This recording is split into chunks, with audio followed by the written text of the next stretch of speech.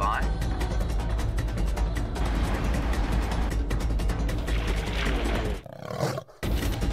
5, 4, 3, 2, 1. You are live, you are live.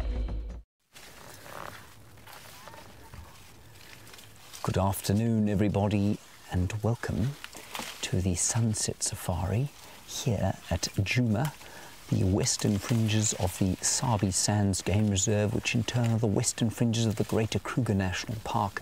I am speaking at this volume because this elephant cow, who is deeply pregnant, is not more than 10 feet from me. She's being very kind by feeding in front of us at this speed. So Viam was just trying to get my attention there. Viam is on camera. My name is James Hendry, and we're sitting on the Mahindra here, second drive for the Mahindra. Our vehicles are playing up a little, but that means that my position is slightly different from normal. Now, if you happen to have joined us for the very first time, that's very exciting to me, and you're most welcome, and I hope that you will ask us questions and give us your comments, hashtag Safari Live, or questions at wildearth.tv. Remember, this is completely live. That elephant is eating this Combretum calinum, or variable bush willow bush, in front of your eyes as it's happening. It is a fantastic, fantastic thing, this. On the other vehicle, while we watch her feed, is Scott, and he's being filmed by Brian. She's watching us carefully now. She's listening to my voice. I'm going to be quiet for just 10 seconds. Listen to what's going on.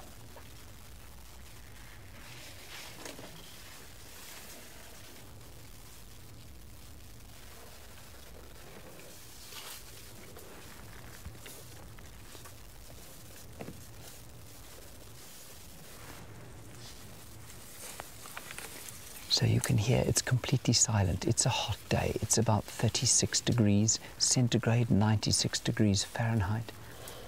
And this elephant cow, I don't know if you heard her chewing there, but she's chewing bits of twigs and bits of leaves that she's pulling out of the trees here.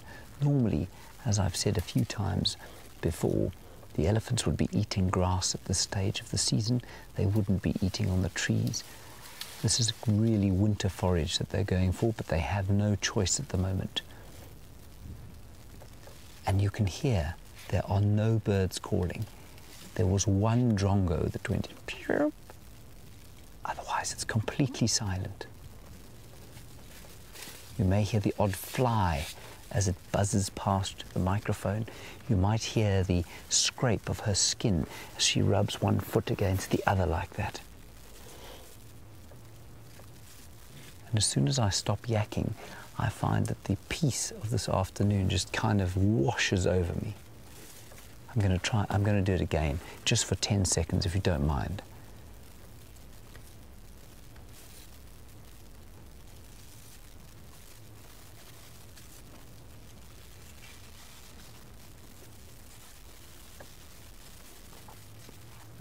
It's just wonderful. Now, all around us, of course, she's not alone. There are various elephants and bits and pieces of the woodland here, eating Combretum, eating whatever they can find. And the elephants are doing okay at the moment. I'd say she's probably going to be under some of the most nutritional stress, of course, simply because she's eating for two. That baby doesn't look like it's too far away from coming out of her.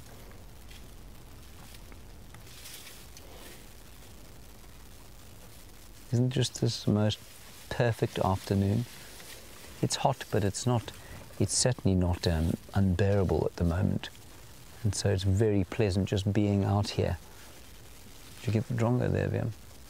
No, never mind. It just quickly flew in behind her.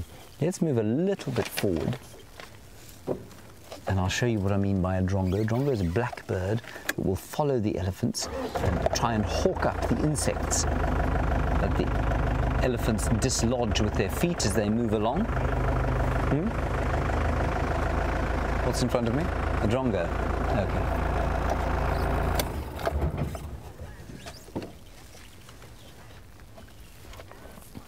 Now, Peter, you're on Twitter, and your question is a valid one, which I'm not sure I can answer. You want to know how many months it will be until this female elephant gives birth. Unfortunately, I'm not much of a elephant obstetrician or birth specialist, but Peter, I would say it can't be more than 2 months away.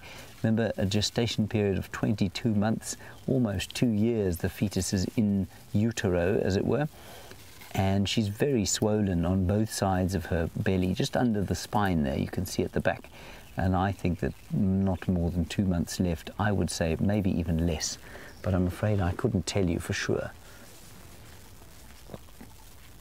Now there are a few more birds calling in the distance, a black-collared barbet going, "Too puddly, too puddly, too puddly, too puddly, too puddly, too puddly." A couple of rattling testiculars, chee chee, ticka ticka ticka.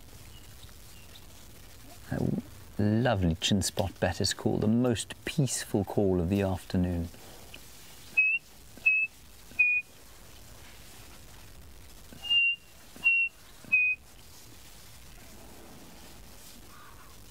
Oh, and a battalier also.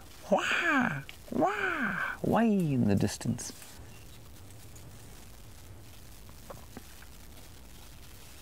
Gentle wind blowing from the southeast. It's the most gentle way to start an afternoon.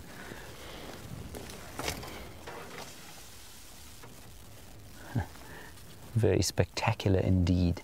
You can see the clouds, more political clouds, building in the Western Hemisphere.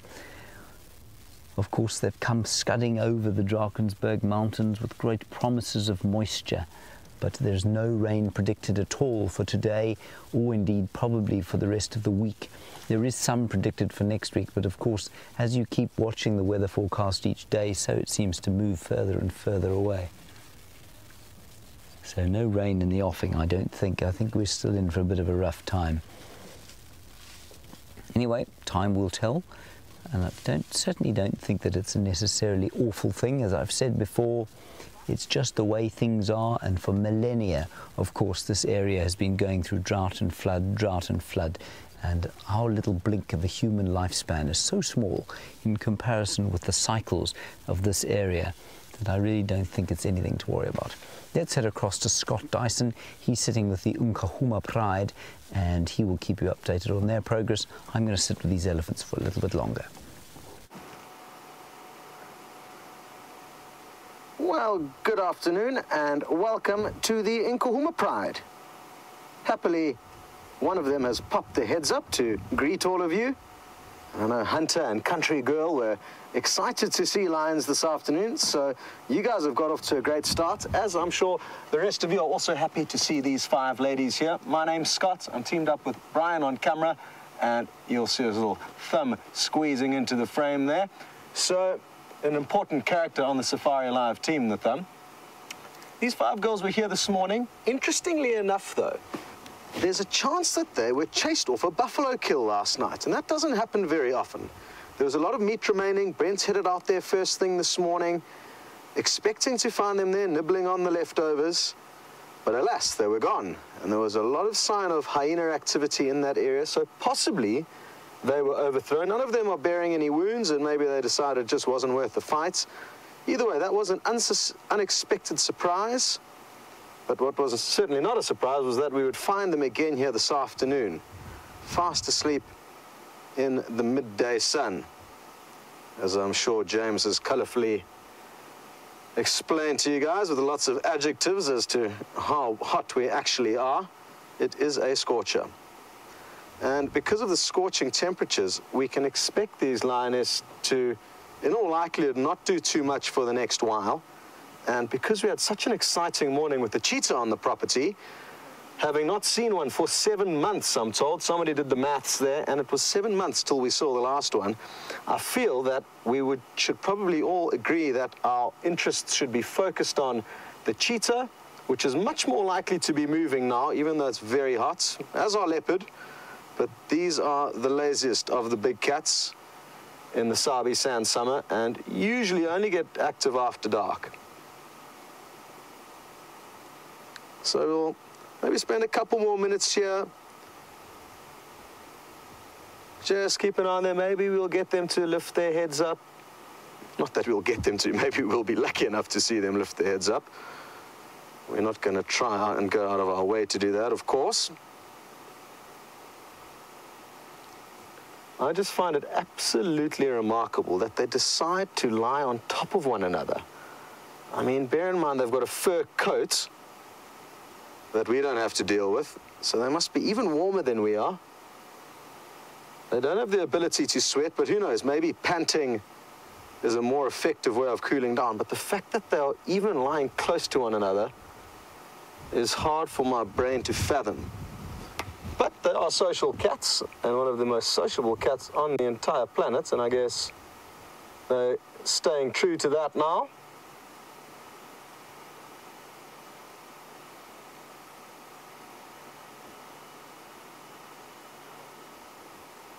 What's interesting is that when we arrived here, they actually had, a few of them had their heads up, which I really wasn't expecting. And who knows what may have caught their attention, who knows, maybe it's just too hot to even sleep. But out in this direction, kind of to the right over here, but deep in this thick bush, where Brian's pointing the camera now, we did hear a few branches breaking, and it's in all likelihood in elephants. The lions did prick their heads up and have a look in that direction, but didn't seem too perturbed. Had it have been a Cape buffalo, it would have been a very different scenario, and even then, in the heat of the day, these ladies could get up and active.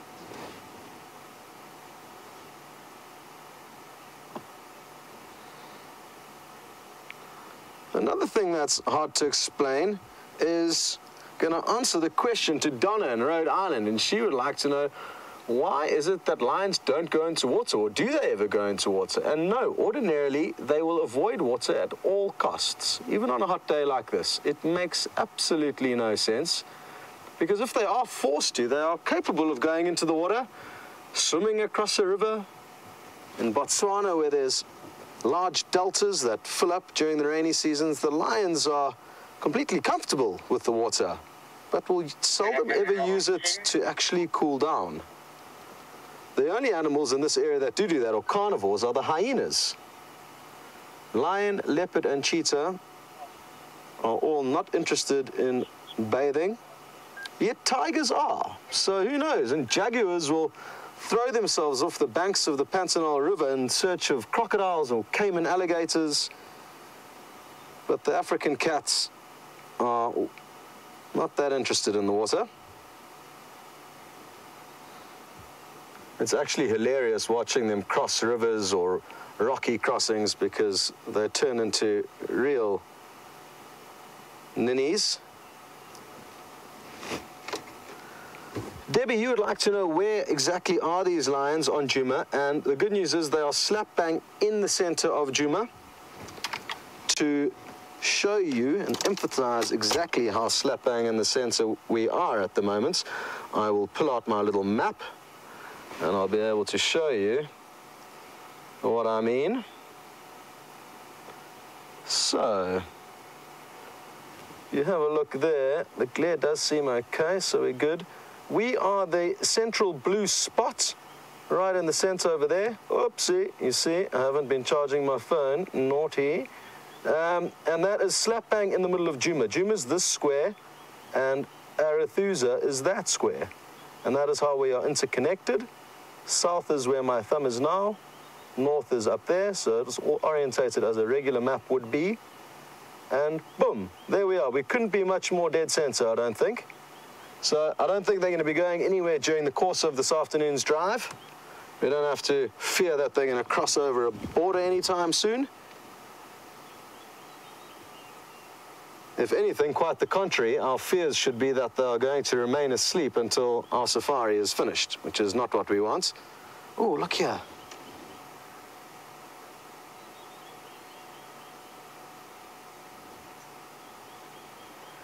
This lioness was kind of chuffing those lips of hers. I'm not sure if she was dreaming or if she was just trying to get rid of some flies.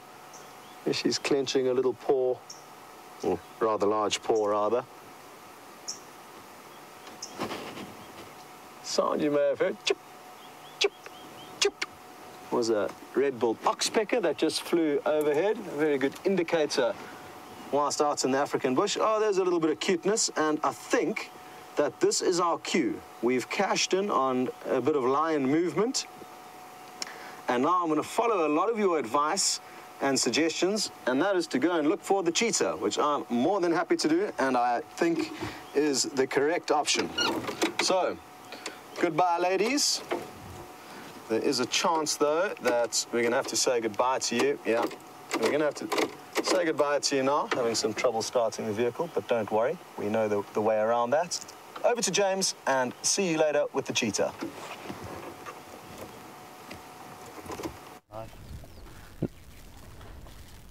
Goodness gracious, I nearly missed that indication from Kirsten McLennan-Smith, who was directing this afternoon. Managed to turn my radio down. We have moved very slightly up the road. The elephants are still feeding on the same tree species as they were a little bit earlier.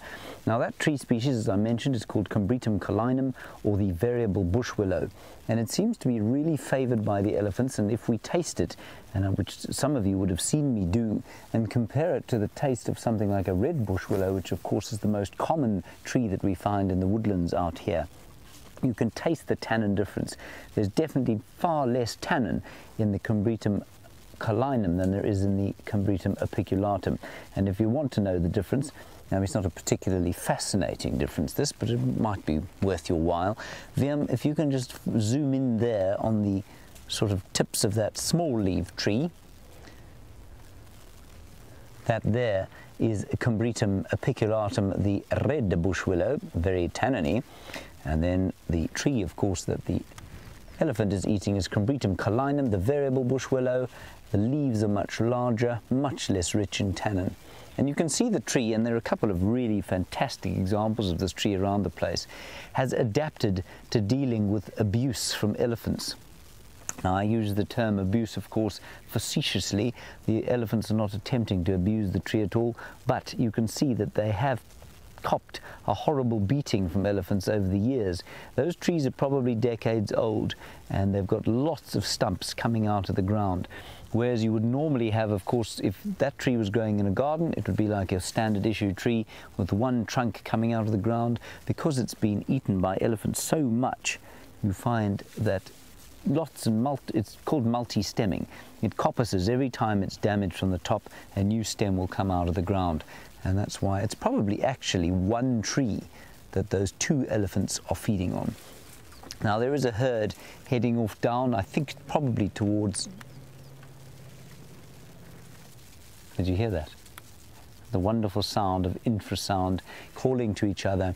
I was saying, I think they're probably going to head down towards the water at Gallagher Pan. The rest of the herd is kind of just melted through the woodland there. Desiree, you want to know if we ever named the elephants. Only, Desiree, if they've got a kind of really obvious feature. They're not that easy to identify, and of course they do move around a huge amount. They're not territorial, which means that they will sometimes be here and sometimes not. So two great examples of elephants that we have sort of named are one that you saw this morning if you were watching, called Fang, and Fang has a recurved tusk that comes out the side of her mouth and then turns back towards her to the extent that it looks like she probably knocks her knee on it every so often. So she's very obvious and very easy to spot. And then there's, of course, the female that's had half her trunk chopped off, or sort of a third of it. We don't really know how. And so she's been kind of named half trunk. And those are the only two that I know that we kind of have named at the moment. The others, the reason we do name animals, or the reason we're able to name animals that we know around here, particularly the lions or the lion prides and the leopards, and sometimes the hyenas, is because they're territorial, and so they spend most of their time on this reserve, so when we see them it's very easy to know who they are. The elephants, it's not quite the same.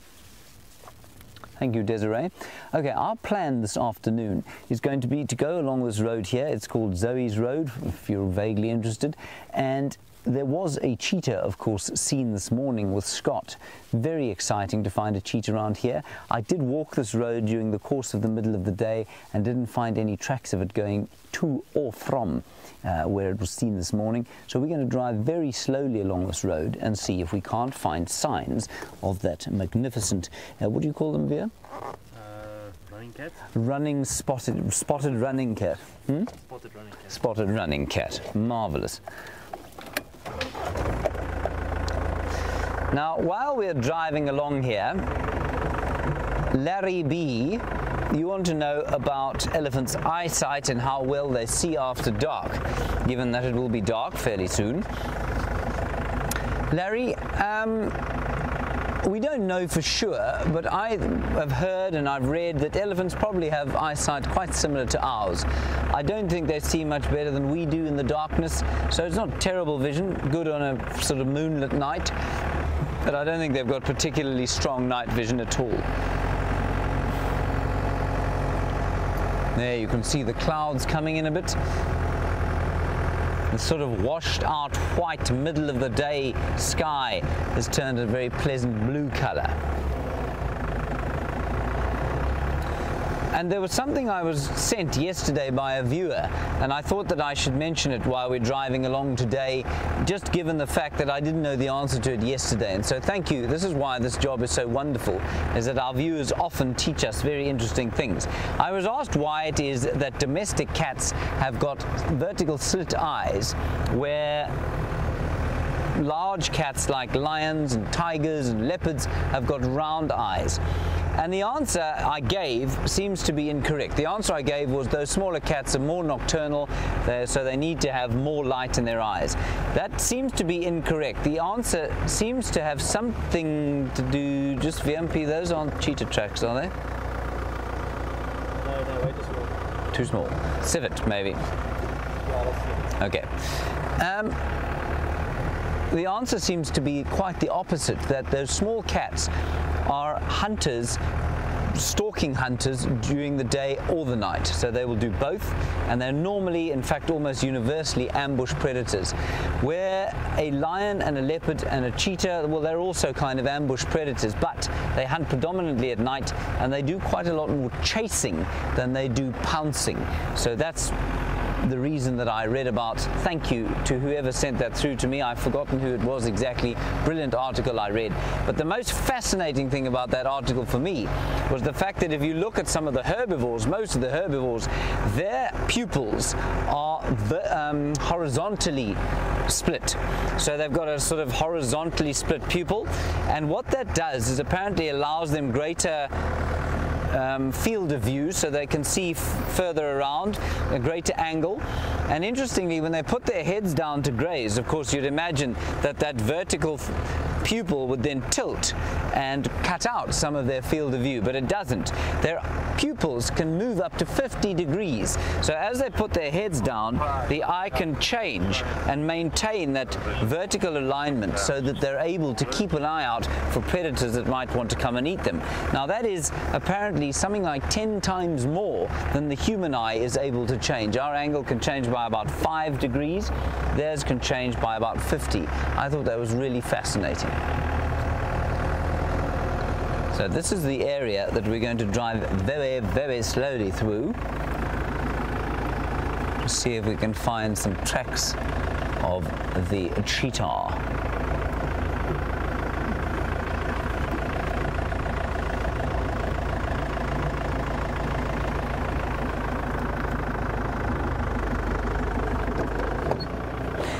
Now, Darlene, you have obviously seen a cheetah before. You've been watching them, and you want to know they're the only cats in the world that use their tails to steer. What Darlene means, everybody, is that a cheetah, of course, can run at about 60 miles an hour. 60 miles an hour is 100 kilometers per hour, which is obviously very fast. Oh, let's quickly go across to Scott. Oh, hang on. Wait 1 second. Oh, there is a leopard at Juma Pan. I don't know where Scott is. Kirsten, do you want me to go there, or is Scott going?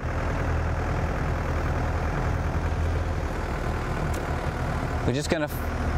Okay, I think Scott's quite close to the Djuma Pan. There's a leopard there, so get on the Djuma Dam cam and have a look there. Just while we're waiting to find out there, that's extremely exciting. I can go there, Kirsten. I'm on Zoe's, I'll be there now. All right, it's us, we're going to the leopard. I'm going to drive there at a great speed. I think it's probably, oh, sorry about that, VM.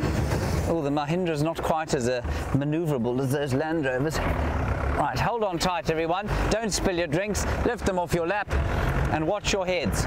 Okay, while we're driving along, a cheetah uses its tail to swing from side to side, and it just helps it to steer when it's going at that great speed. Now, the only other animal that I think does that is a snow leopard. A snow leopard has got a leap sort of from boulder to boulder, and they move at great speed, and I think they've got a very heavy tail that I think, I may be wrong, is used in a similar way. Right, we should be with that leopard within the next 2 minutes, depending on the Mahindra's performance and my ability not to drive us into a large tree.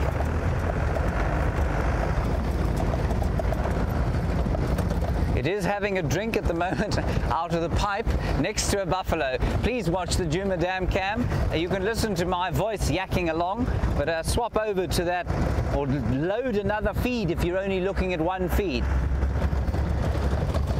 And we'll wait for the Zoomy to do our job until we get there. Holding on to my hat. The Mahindra is a little bit like driving a speedboat. It does a sort of floating motion like this. The final control tells me that they think this is Karula. This is very exciting, of course. Oh dear, bottoming out the suspension a bit there. Viam, you seem to be grinning, that's a good thing. Sometimes the cameramen go quite pale when you drive along the speed. There's also an aerial that we nearly lost. Still there, fear not. Kirsten tells me it's still drinking right next to the buffalo. The buffalo's just chased the leopard. Oh dear, keep watching everyone. Oh, which way to go? I think we're going to go straight across this clearing.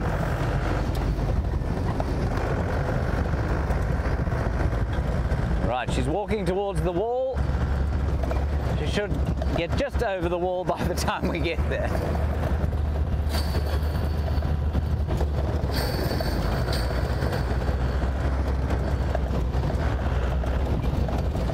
Right, the Zoomy is not filming her anymore. She is apparently going across the dam towards the dam wall.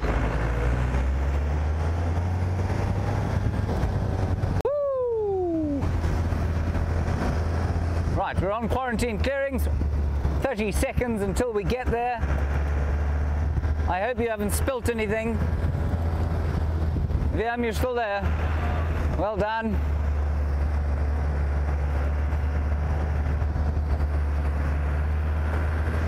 Watch the aerial. Amazing. One place that it could have got through, it got through. Brilliant.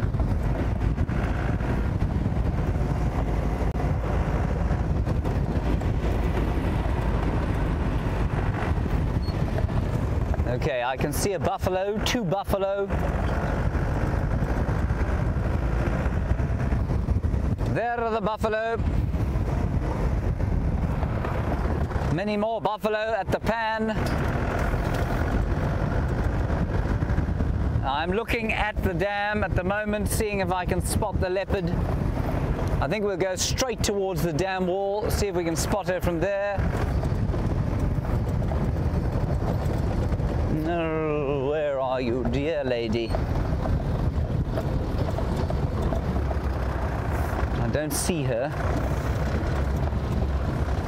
Now, what she did last time I saw her was she walked straight down through here. So we'll just watch carefully for her tracks, see if she hasn't come across through the spillway here. Don't see any tracks.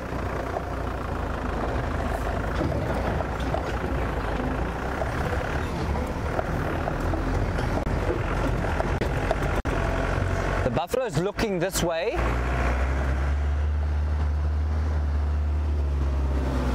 VMP, anything in your side? Yeah. of course, the leopard, despite having wonderfully sort of fairly obvious spots when you're actually looking at them, they can be almost impossible to spot if you're not looking directly at them.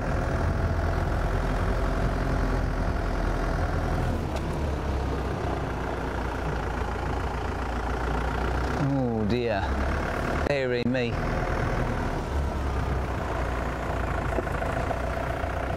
I'm just going to quickly ask Kirsten to try and give me an idea of whether she walked over the dam wall or towards the edge here.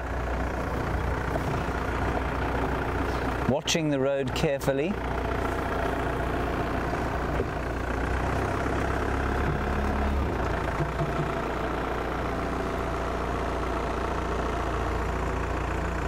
No, I think she's gone. Okay, so we can't tell exactly where she went, I'm afraid. I can't see any tracks. We'll turn around here once we've had a look down the road. Okay, I can see no tracks here. We're going to go back up onto the road, and then I'm going to turn off and see if I can hear anything alarm calling, like a bird.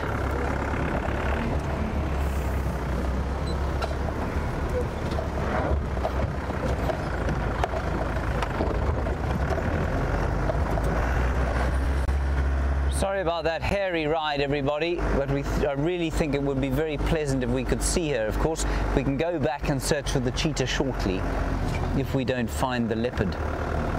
So I think she's actually disappeared down through here. Scott is also on his way to come and help out. Just turn my radio up.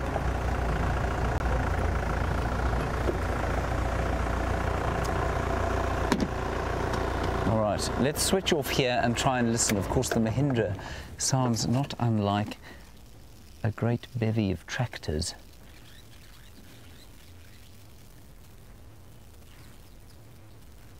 There, monkey's alarm calling. Kirsten, are you sure she came this way? Monkeys are alarm calling from the front of the camp.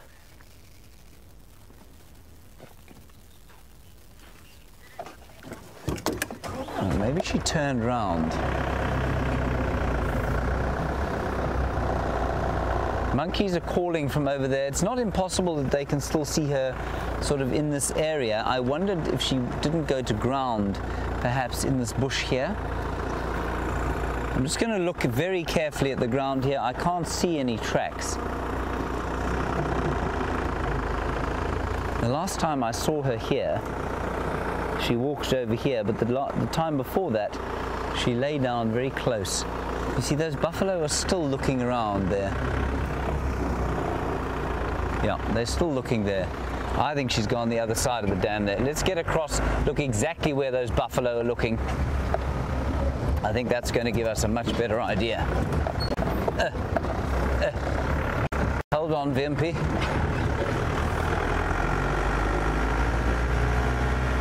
So if the Zoomy is listening, Zoomy, try and find the buffalo, and you can see one of them is horning. One of them is horning a piece of bush there across the way. Two of them are looking, and the monkeys are alarm calling. Excuse me.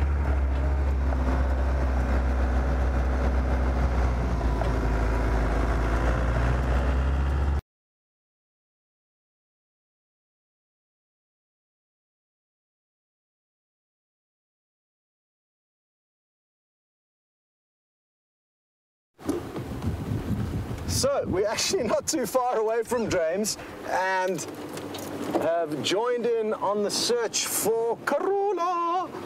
Where are you hiding? Now, James is just up on our left, so he's working a slightly different area to us, which is useful. And who knows where she could have gone? It would be useful to know if she did actually manage to have a drink of water, because if she didn't, I feel that she could be lying up nearby. Oh no, she had a long drink. That's the last thing we wanted to hear. Good for her though. At least she got what she wanted before the buffalo chased her off. And the dam cam where she got chased from is just behind us to the left. And apologies if I don't give you guys too much attention right now, but I'm scanning in every possible direction to try and get a glimpse of the Queen of Juma. Huh. It can be frustrating business having this damn cam. You get these wonderful updates only to have your dreams and hopes shattered. Shortly after the animal has disappeared, we have spent many a drive trying to track these animals down after being informed about their position unsuccessfully. Which is obviously not what we want. The lioness that we were with earlier, only about 500 meters down to our right, on the right-hand side of that riverbed. I wonder if this big old Cape buffalo that's... Well, there's one heading off on our left, and I wonder if he's not kind of marching after her. That would be very... That'll be interesting.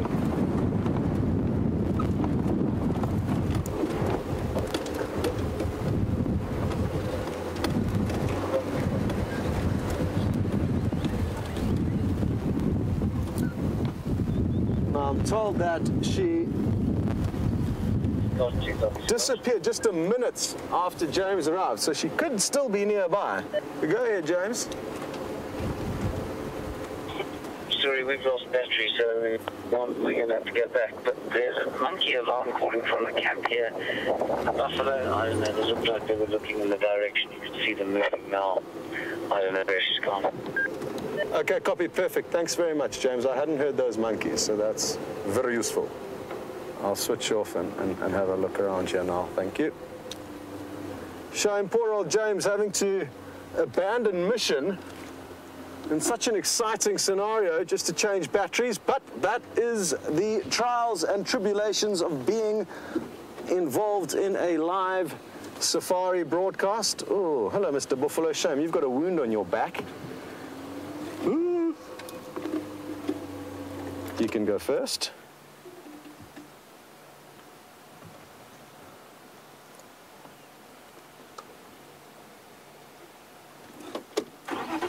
Okay.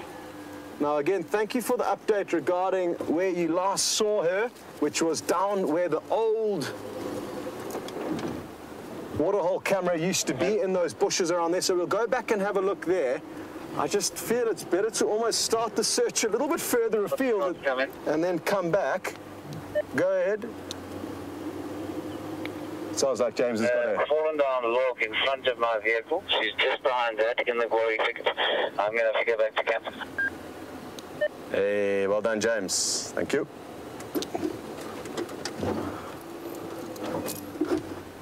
Once you get batteries, you can return. Seeing as though he found it, it's only fair that we've offered for him to return. If he would desire, if he feels that Karula's going to be his flavor for the afternoon. Failing that, he may decide to go and search for the cheetah instead, which he wasn't lucky enough to see this morning. Afternoon, Abel. Karula's lying up, Jumadam.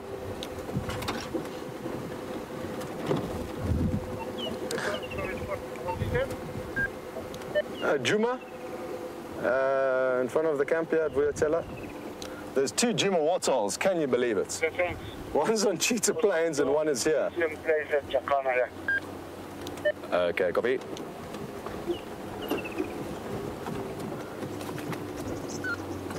So you're taking a little bit of a shortcut, and this way we're going to be able to get the best views of her. James, apologies if I didn't let you guys know exactly where she was. She is lying up in that thicket where you guys saw her going, so just as well you guys kept an eye on her for us. Thank you very much. And she obviously didn't have enough to drink, or she did and just decided that it was time to sleep in the shade. Time will tell. Fascinating. What a day it's been. Leopard, lion, and cheetah. So for those of you who are on the sunrise safari, you are doing very well. There's also a strong chance that a pack of wild dogs may come and visit a little bit later on this evening. They're lying up not too far north of our northern boundary. full of an inyala that they consumed this morning. And what's great about this is that I think the buffalo on our right here is the last one to be leaving the waterhole. So if that is in fact the case,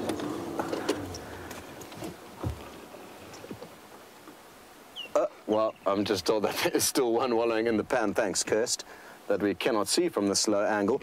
But isn't this a wonderful low angle? They are colossal beasts. Look at the size of that neck. And we'll just make the most of this great low angle before we shoot across here and find Karula, who's lying up somewhere in those green bushes behind the buffalo now. Oxpeck is covering the hide of that buffalo, doing a great job in helping to glean off the parasites. Now, I think we're going to play a little game of spot the spotted cat. She's somewhere on our right. That is all I know. And another thing that I know is that the camouflage is remarkable. So, good luck everyone. The first person to spot her gets to do a rain dance that we need desperately this afternoon. Not sure if anyone's had any luck yet. Gonna keep going along here for a bit. Any luck, anyone? Any leopard here? Ah, I think Brian may be the winner of the rain dance. Only kidding, Brian. I wouldn't do that to you. Great, great stuff. And just like the lion, she too is panting away heavily, battling in this hot weather. But what's interesting is that leopards are more prone to moving in the heat of the day than lion, and more often than not, even in the hottest days of summer, leopards will move a little bit during the course of the day. And wouldn't it be wonderful to know where exactly she came from? And another thing that would be wonderful to know, if we do get a good view of her belly, which we don't have at the moment, is whether or not she's got any suckle marks. And we're not too sure what the status is regarding the one cub that was seen. There was one confirmed sighting a while back, probably 2 weeks ago. And then we extracted completely from that area where she knew she was denning, and gave her space and time, and didn't want to be involved in any way in helping other animals work out where that den was. And in that period, it appears she may have lost it, or she may have moved elsewhere. There may have been more cubs as well, we don't know. So exciting times, and when they're lying down, it is the best time to try and get a view of those nursing rings. But I'm not sure if you guys can see. I certainly, from this angle, can't see anything. But hopefully, as the afternoon unfolds, we'll be able to work that out.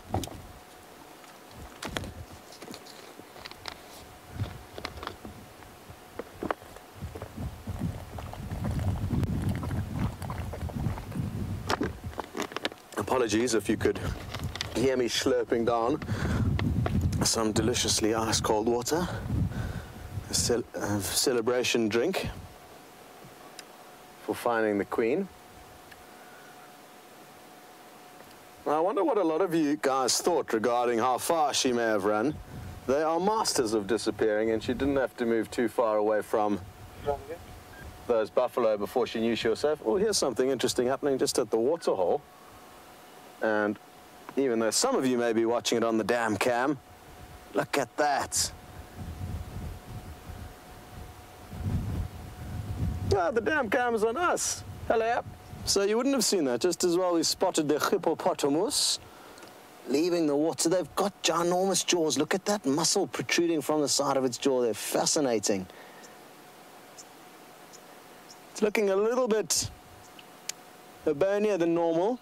It's a supermodel hippo, more bony than fleshy. at the moment, and very tough times for these animals, and that's exactly why we're seeing it out the water right now. And that's exactly why the first thing it's doing is feeding. It's going to be spending a lot of time trying to acquire the average is about 40 kilograms that they're looking for daily of grass, which is a massive, massive, massive salad. And as you can see by the sparse vegetation at the moment, especially grass, he's going to have to spend a lot of extra time searching. That's the wonderful Vuyatela camp in the background. And imagine lounging on one of those deck chairs looking out onto this view. Great stuff.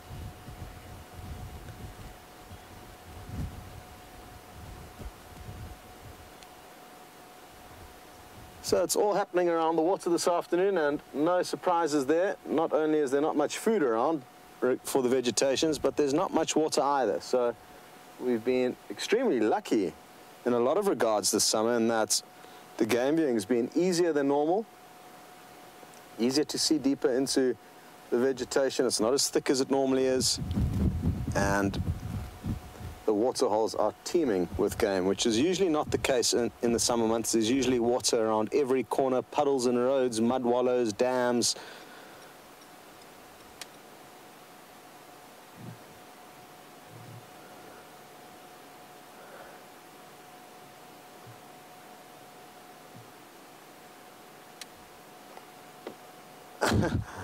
Well, Linda, you seem to think that she's called the Queen of Djuma because she's the Queen of disappearing. And fair enough, I thought she was the Queen for other reasons. You said that she was laughing at us while we were driving around hoping to find her. And wouldn't it be wonderful to know exactly what she was thinking? I guess we'll never get to the bottom of that. Come on, Karula, you can go for another drink if you want. We'll be more than happy with that, but if you want to just do up some ruffled fur after your buffalo attack, feel free. A great view of that three-lobed back pad that's elevated above her head. Sadly, Brian is at full zoom here, so he can't get any closer.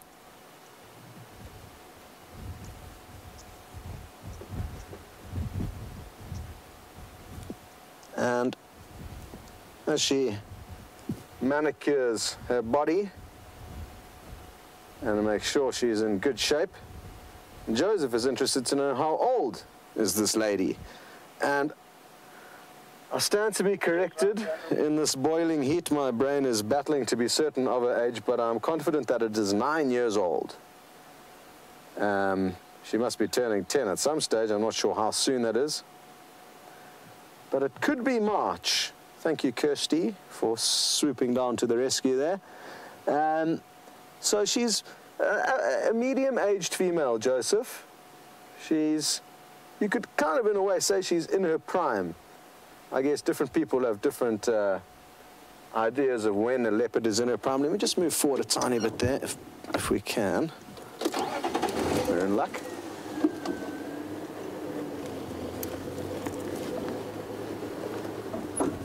There we go, just to make the most of this while she is stationary and lying down.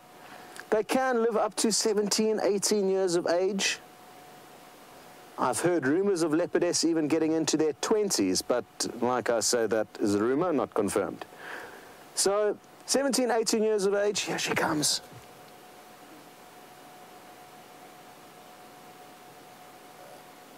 And I'm searching desperately to see if I can see suckle marks.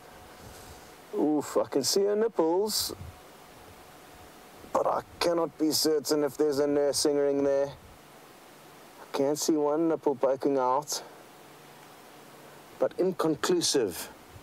And Joanne, you just said we need to try and find out whether there are nursing marks or not.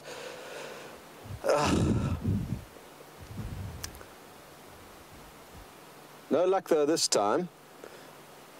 If there are in fact the nursing marks, Joanne and everyone, that's great. It'll still be quite some time though before we can expect to start seeing any cubs though. Again, we want to be as sensitive as possible, just as we have been, and not sneak into her life sooner than we need. So I'm just going to move around again.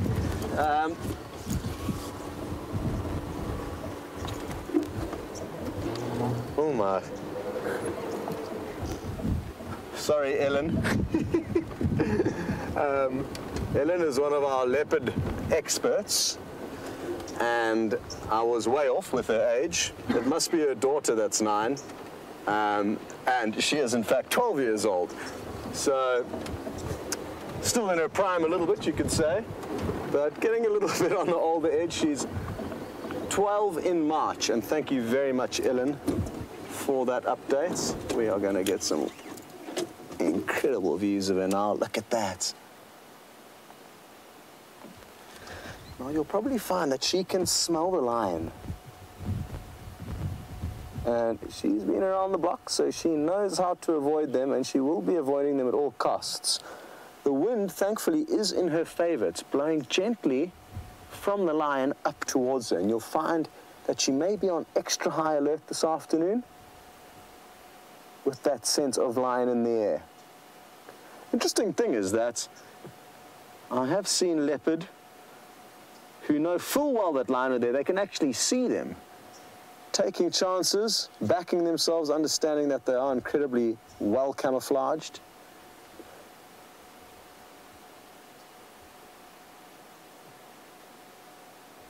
I can even see a slight yellowish stain around her one nipple, but again, it's just not enough to go on to confirm that she has been nursing cubs recently. Oh, it would be wonderful if we did know. But for now, I fear that the mystery... Ooh, the mystery is going to continue for a little bit longer for us.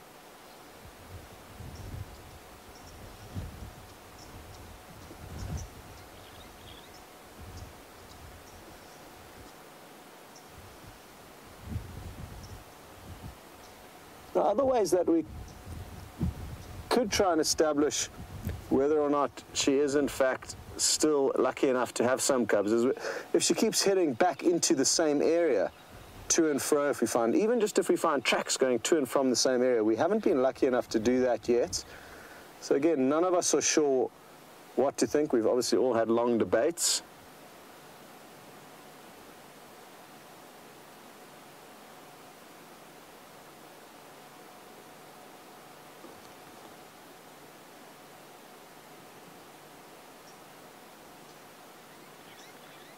A shame. Well, I've just got a report saying that it's evidently not just the battery on James and Andrew's camera that's causing trouble. So he might be stuck with us for a little bit longer than normal.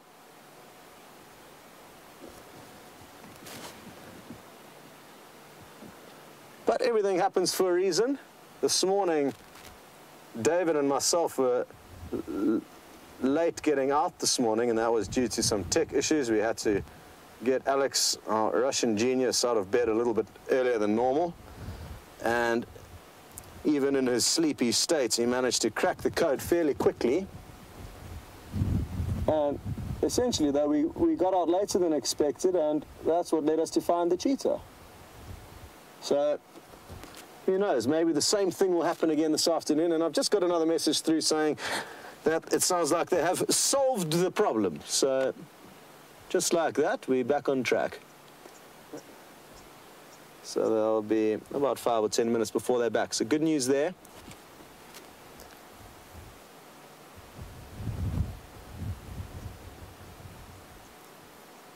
Haha! Well, Safari D knew 2 steps ahead of us here. And you are wondering if Karula can smell the cheetah. I wonder. That would be incredible to know. It all depends on, I guess, where the cheetah did come from and where it did go once we lost visual of it. But I've got a feeling that she doesn't know where the cheetah is, and even if she did, she wouldn't be too perturbed by that fact. Even a leopardess, you may find, would stick up to a big male cheetah, although I've seen very limited interactions with them, so I can't confirm that. She's steering directly in the direction of where those lions are, and I wonder if she can't even smell them from here. I'm fairly certain she can. It's just a matter of whether the wind is doing the right thing, which I think it is. And who knows, this may affect her decision as to where she heads now. Is she going to do a little scent mark here? It looks like she is, yeah.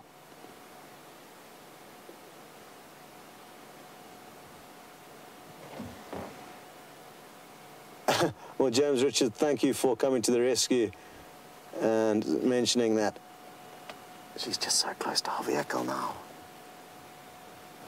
And mentioning that she doesn't look a day older than 9, my original false age for her. And aren't we so fortunate to be able to have leopard moving that close to our vehicle, unperturbed? It is an absolute privilege to see animals like this that are naturally so shy and elusive, that are so relaxed with our vehicles. Very good.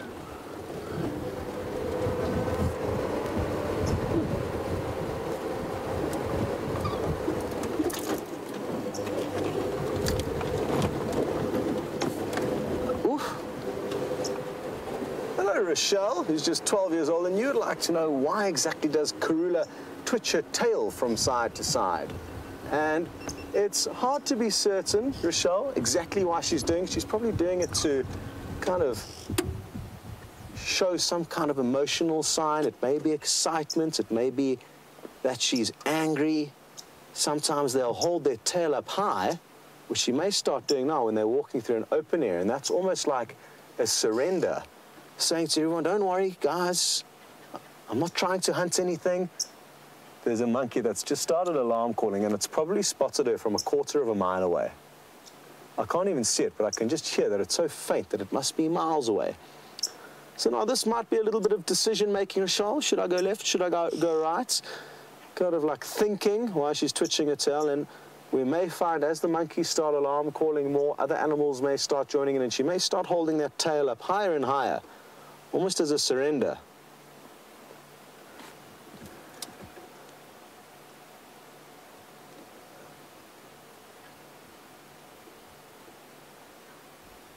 Well, what's interesting about that direction she's deciding to head in now is that this is the exact same direction that she has been seen heading a few times.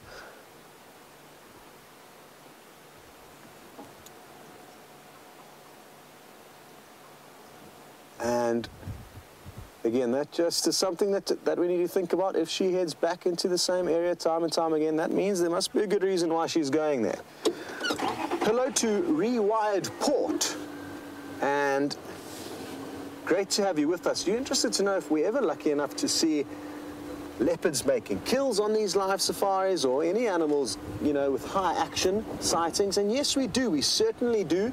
Not as often as a lot of us would like to happen, but that's the way it goes. And guides may go for a couple of years without seeing a kill with their guests, and then all of a sudden, 1 week of absolute high intensity, there goes a bushbuck. Well done, Brian.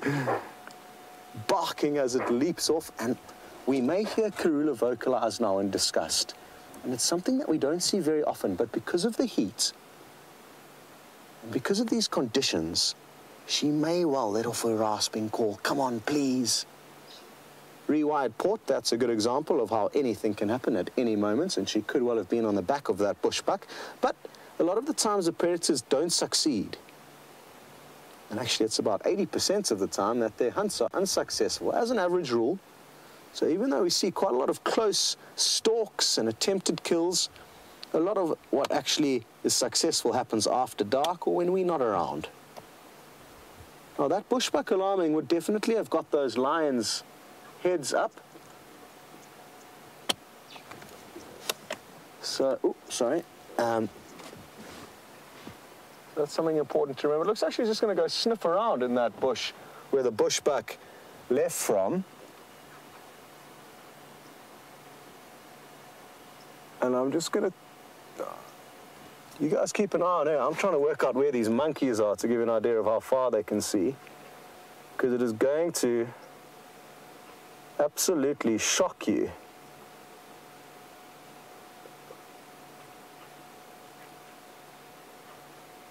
Ah, they're too far for me to even see. They're somewhere up and around the Djuma camp, probably sitting high up in a tree, which is their favorite position to sit when shouting at leopards, the best possible vantage point. But sadly, I can't see them. But just before we do leave here and loop ahead of her, I'll get Brian just to give you an idea of where they're calling from.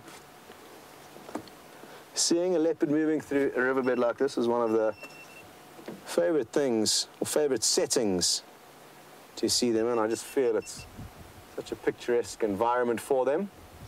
Looks like she's going to scent mark again.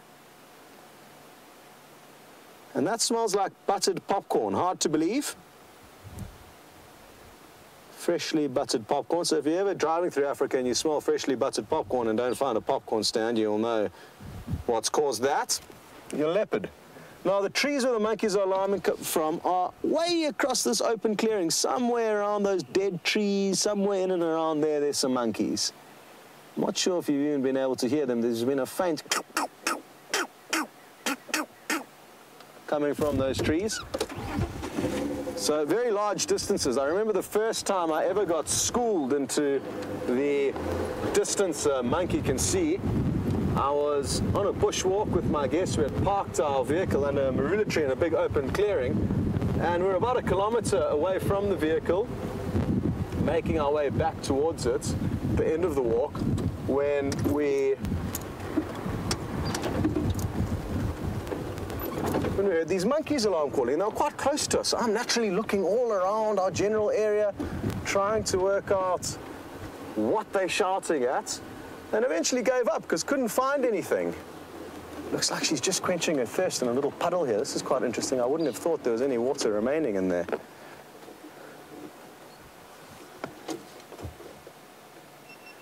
And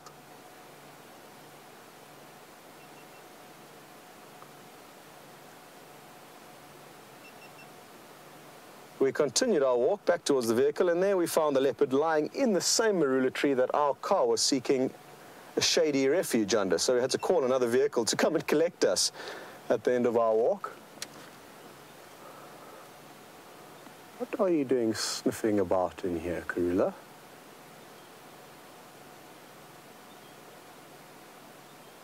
Just want to try and get onto the other side of the small embankment. We are quite close to her and we don't want to get in her way. Not that I feel that's the case, but I also just want to see what she's doing sniffing around in there.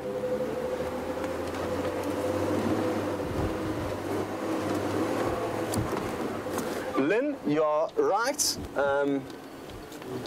She certainly does look like she could use a meal. Looking a little bit hungry, but maybe that's because she's been preoccupied looking after some babies. Let's at least hope that's the case. I'm not too sure what she was doing sniffing around there. She is slowly making her way back up towards us here. She can possibly smell something that's worth eating. And it's not only sight that leopards will use in order to find their prey. Hearing and smell are also very, very important factors for that. And apologies, rewired port. I kind of got lost in all the action that was unfolding there. But yes, we do see kills, and interestingly enough, the only kill of a leopard that we've ever captured was made by this lady right here. Not too far away from where we are now at the moment, actually.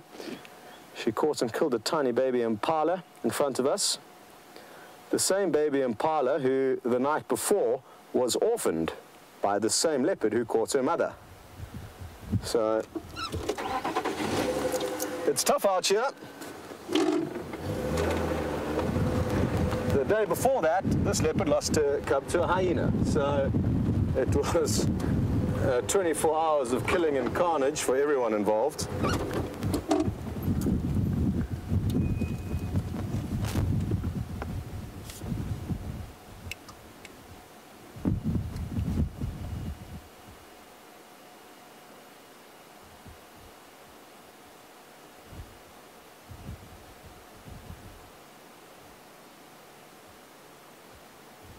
Hello to Steph, and you've asked a question that I'm not entirely sure how to answer, so maybe somebody can help us with this. And you'd like to know exactly what the leopard scent mark is made up of. Is it kind of the same as their urine? Is it something different?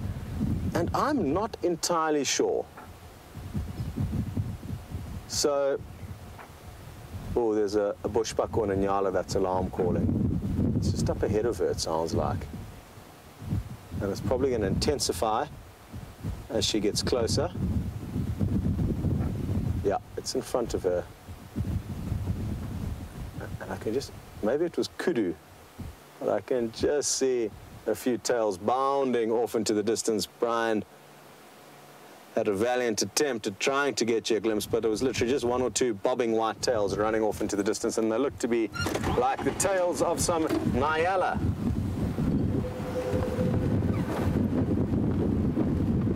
So the last time we tracked Karula, she came directly along a little pathway that just runs up. There we go, here.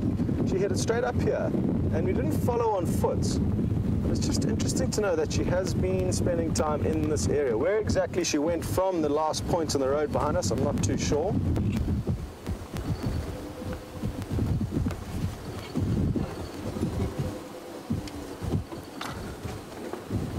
Just going to give the guys a quick update on the radio regarding her movements now. Stations, Karula is mobile north from the dam wall.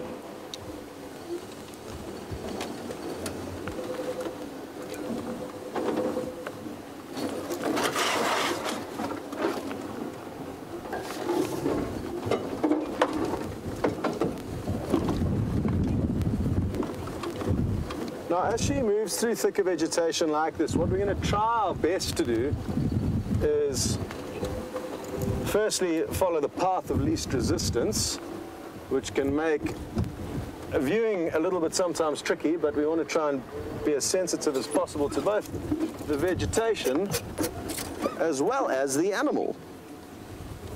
And we don't want to chase away any potential prey of hers. We don't want to drive over the wrong vegetation, so bear with me as we try and wiggle our way through this bush. It does get quite thick in the direction she's going, so we've got our work cut out for us.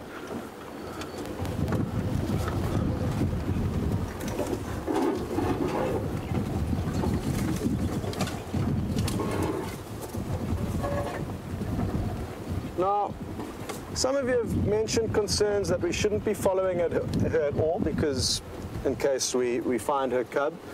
And I appreciate your guys' concern, I really, really do. But what I can assure you is that the behavior and methods that we have chosen to adopt with this specific leopard, it is the first time we've had cubs around, is a very sensitive one. And there are many other camps in Africa that from the moment a den site is seen, they'll put vehicles in there, maybe only one per drive, but from the day that that den site is found, they'll put vehicles in there. And there have been many, many a success story with cubs making it to adulthood with that same practice. And I believe very, very strongly, and it's fact actually, that leopards do lose a lot of their cubs, whether we're around or not. Otherwise there'd be leopards around every corner. I mean, the mere fact that their population is low as it is in this area is testament to the fact that it's difficult to raise cubs. Her last two, she could well have had 2 litters last year that not one of us had an idea of. We didn't have an idea where the den site was. We didn't even have an idea that she had cubs. But in terms of leopard and their abilities, she could well have had 2 sets of litters last year that have both been killed. This current one now could already be gone. I mean, looking at her stomach now, it doesn't look like she's got suckle marks. She may have already lost those cubs, and I can assure you it's not because we were viewing her. It's because there's a high mortality rate of these animals in the wild. Male leopards. Is she stalking a buffalo, or am I going crazy? That's a buffalo over there, that big dark patch. She's just kind of like stuck into stealth mode. Who knows? Maybe there's something small in here that she's interested in. But trust me, guys, if I had any concern that we would put any of the animals at any danger here, we wouldn't. We're going to avoid that at all costs. And once we establish that she may still have a cub, the first thing we will do is move out and at least just know what's going on. So I think it would be unwise and foolish just to assume that she's got a cub now and therefore leave her alone. If she was angry, she would let us know. Animals do have the ability to express their emotions just like we do. And trust me, they will do it when they feel the necessity to.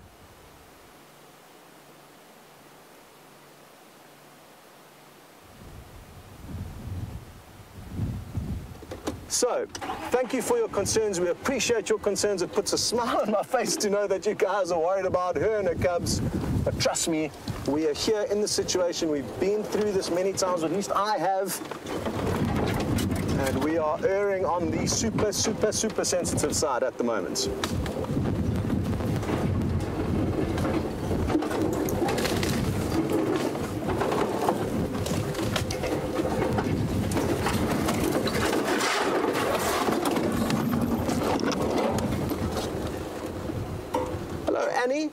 In British Columbia, you'd like to know the average kind of time that a leopardess can spend away from her cubs.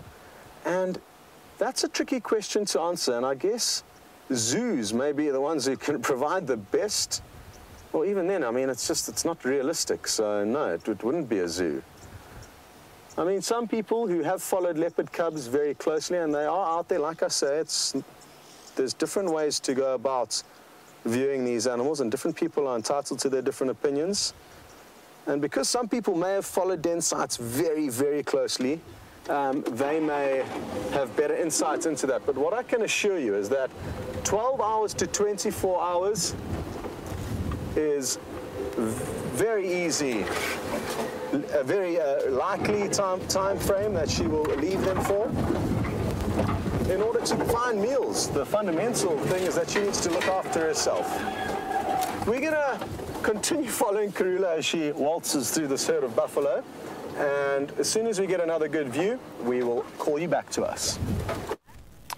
So, I'm sorry about that, everybody, that we disappeared. I think actually it was a very good thing, because I'm not sure that this very large and unmaneuverable vehicle would have been able to do what Scott has done with Rusty. Now, that, of course, is not a leopard, it is not a cheetah, it is not even a turkey. It is a ground hornbill, an extremely endangered bird of southern Africa.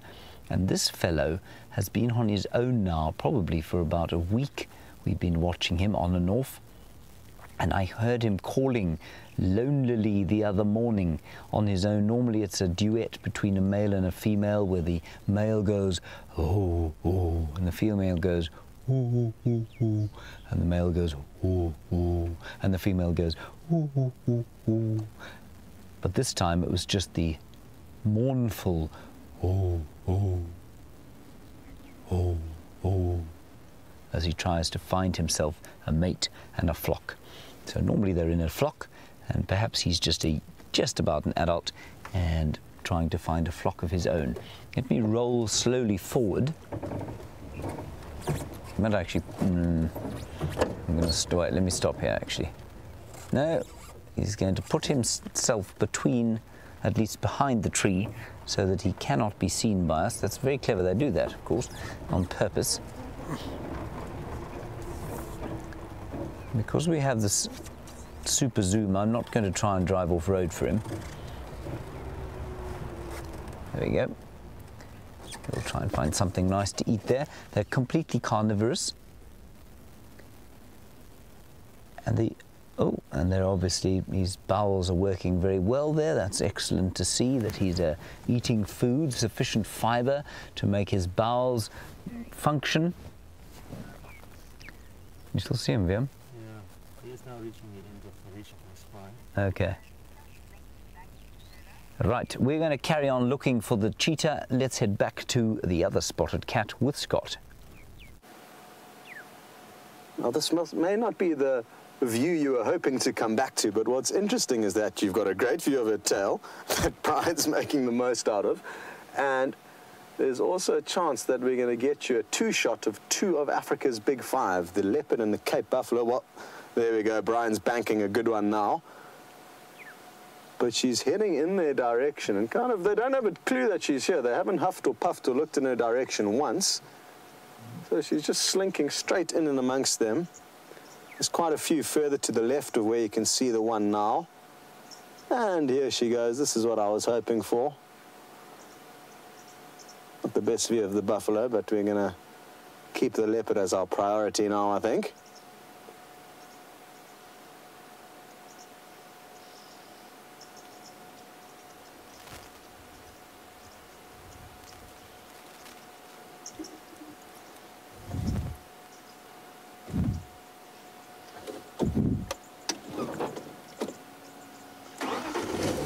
James Richards, I couldn't agree more with you. This abnormally dry summer weather is making her blending in a lot easier than it would be in the summer.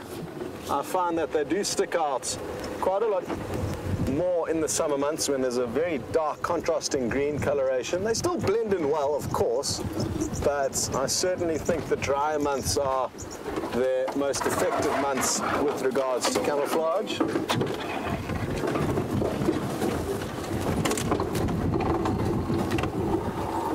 Feels like we may have picked up a little stowaway.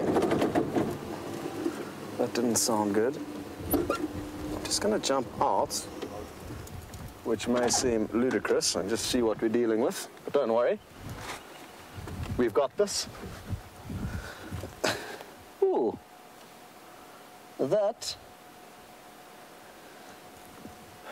is interesting, what we've got going on down here. We've picked up a, looks like it could be a leadwood log, and it's got a network of roots that have stuck out and kind of got caught in the undercarriage of the car.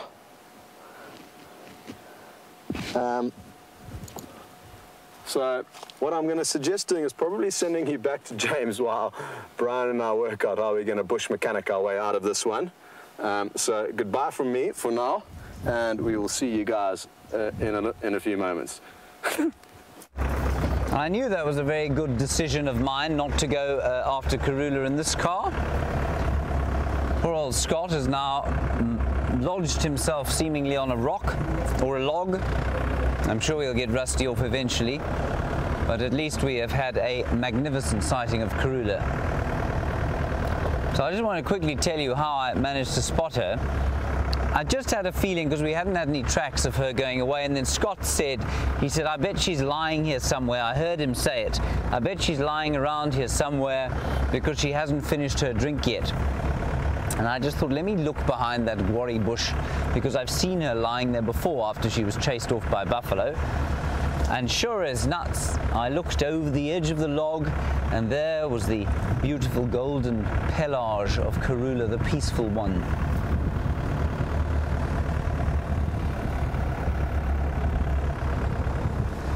So we are now heading back towards where the cheetah was last seen. I just was checking around where that ground hornbill was, simply because that is where there's a big clearing there. And cheetah, of course, like to be around clearings. They like to sit on the fringes of clearings, sometimes on a termite mound. But apparently that cheetah that from this morning had eaten a great deal already, and so is probably not looking to try and eat anything just yet. So maybe headed down towards Treehouse Dam for a little bit of a drink. There is still that puddle of water there that keeps replenishing itself from the underground flow. So perhaps that's where he's gone, but who knows? What we did pick up, Liam got out the car and picked up a feather from the ground hornbill, and we'll just quickly show it to you now. It is quite astonishing. It fell out just before you came live with us. Look at the size of that feather. Isn't that unbelievable? That must have been out of a wing. That's a wing primary, I think. Isn't that astonishing? Brilliant. And you can see how it's worn down here at the base. And so when a bird molts, it'll get rid of these flight feathers so that they can be replaced and the bird can remain in flight. Marvelous. Hello, Anne T. Lope. Nice to hear from you again. You want to know how many ground hornbills are left in the wild. Anne T. Lope, as far as I'm aware, I think only about 2,000, but I could be wrong.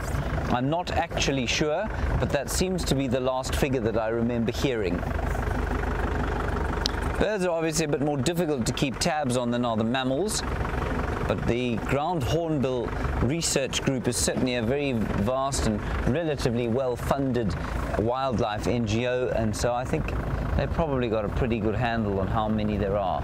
Now this is exactly the kind of place we want to be, just scouring the landscape carefully to see what we can find. VM will be doing the same. The last time I was in this area, we had Tingana lying under a tree here.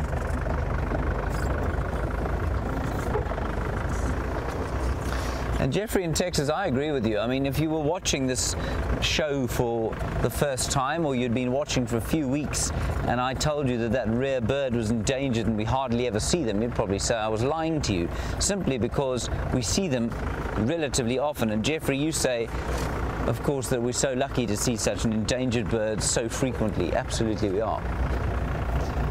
Now the other thing you got to look out for while we're driving along here is on the termite mounds, of course, a cheetah will lie. And they're brilliantly designed so that they can lie sideways with their heads kind of upwards. So if you imagine lying on your side, twisting your head 90 degrees and being able to look upwards over your shoulder on a more sort of permanent basis, you can imagine how uncomfortable you would be. Now a cheetah, because it has to keep looking out for things that might want to attack it, or perhaps antelope walking past the termite mound where it's hiding, can flatten its body against the ground and just lift the head up and look almost 100, probably 270 degrees around without moving the body. It's a very clever design, but it also means that they're quite difficult to spot. So very slowly driving down here. And of course, normal summer vegetation would make this very difficult indeed. Now, there's some zebra in there. They looked like they were looking at something. Well, I mean, they can hardly avoid looking at anything unless their eyes are shut. But let's just keep looking there. And I'm just scouring the termite mounds around at the base there. See if there isn't a yellow and black spotted pelage. Okay, Karula, I think, is going to disappear into the bush. I'm not sure what Scott's status is. Let's nip back to him and see what happens. Welcome back, everyone. And we've got a flat tire, but we're going to be able to ride on it for a little bit. It's not completely flat. So we've still got a little bit of time to get you a few more glimpses of Karula. But sadly, this puncture is going to mean we're going to have to leave her behind. But we, like I said, at least should be able to get you some good last views of her.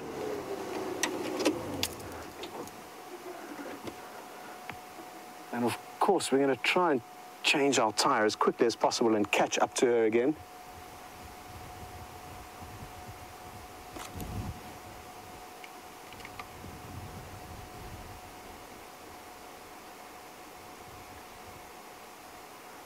And Matty, my good friend who is just 9 years old, is wondering whether the leopard is safe or whether she's heading towards the lion. And don't worry, Matty, she is heading away from them, so she doesn't have to worry about racing up a tree if they start chasing her. So that's the good news.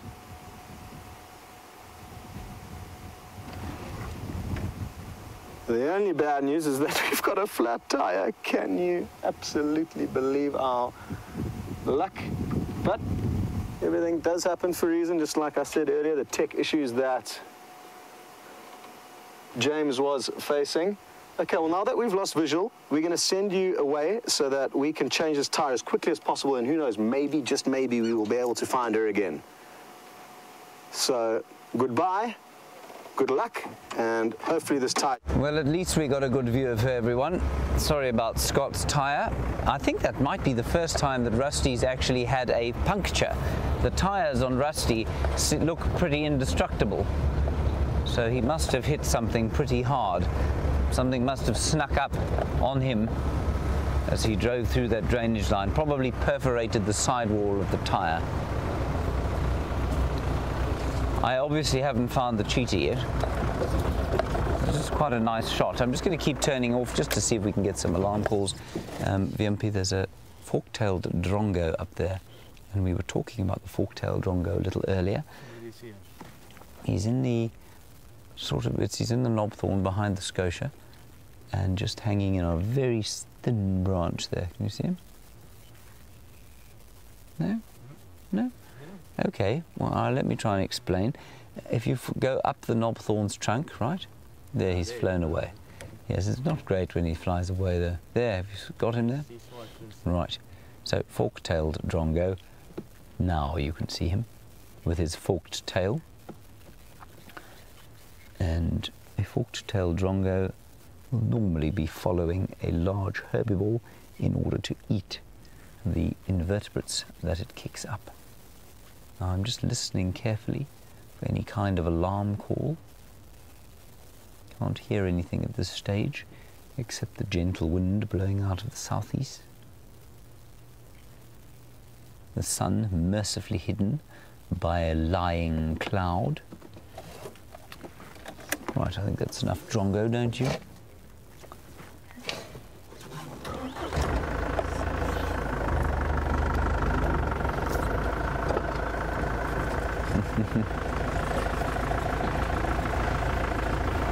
Oh, Darlene, now you're in New Hampshire. I'm obviously not making myself clear enough. You're saying if I'm listening for the cheetah, what sound do they make that I'm listening for? Darlene, I'm not listening for the cheetah. The cheetah will be completely silent. I'm listening for things that might be alarm calling at the cheetah. Squirrels, dwarf mongoose, some of the birds. They might well alarm call at a cheetah if they saw one. A cheetah itself is silent unless it is trying to call its youngsters, and then they make like a chirruping sound like a bird. It's an amazing sound. It's so totally uncat-like. But they do, they purr if they're very satisfied. Unlike the other big cats, they will make a sort of purring sound, which is very, well, it's charming, really. And that's about it, really. I don't think they make too many other angry sounds. They can growl, but not in that blood-curdling way that the lions and leopards and tigers can. They've got a very different kind of vocal setup. So literally they sound like a chirping bird when they're calling their youngsters.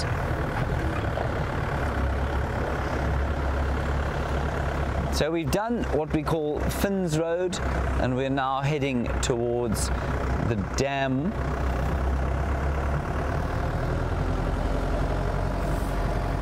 Now, we were chatting extensively yesterday while we were watching the lions eating that buffalo.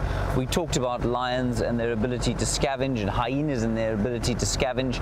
And James Taylor, you want to know if cheetah will do the same thing. Will they eat rotten meat? Will they scavenge? No. Most of the time they won't. Can they eat rotten meat? Yes, probably they can, and survive quite happily. Remember, cheetahs are right at the bottom of the predator hierarchy out here. They rank lower than lions, hyenas, leopards, and wild dogs. Not in that order. The order would be lions, hyenas, wild dogs, leopards, and then cheetah, somewhere way down below. So the reason they probably don't scavenge as much as they might is because they will, I mean, they'll be chased off kills even by jackals, they'll be chased off kills by vultures, so it's really very easy indeed for other animals to steal from a cheetah, and so very difficult likewise for them to try and steal from other animals that have killed. Nice question, thank you. So they do most of their own killing on their own. I can see no tracks of this fellow, but we'll keep looking, of course. Lots of questions about the names of animals here today. And Rochelle, you're in London, you want to know why the cheetahs don't have names. Simply because we don't see them enough. The last cheetah we saw was 7 months ago. We don't know if this is the same cheetah, if this cheetah's ever been here before. They're not territorial, especially in the presence of other predators. So we don't know this cheetah well enough to give it a name yet. We don't know if we'll ever see it again. We don't know if the next cheetah that comes onto the reserve will be the same one. It's almost impossible, so it's pointless naming them. The dam is just down here. The junction it was last seen is just up there, so it's quite possible that he would have crossed, he or she, I don't know if it was a he or a she, would have crossed in front of us. We'll head towards the dam and see.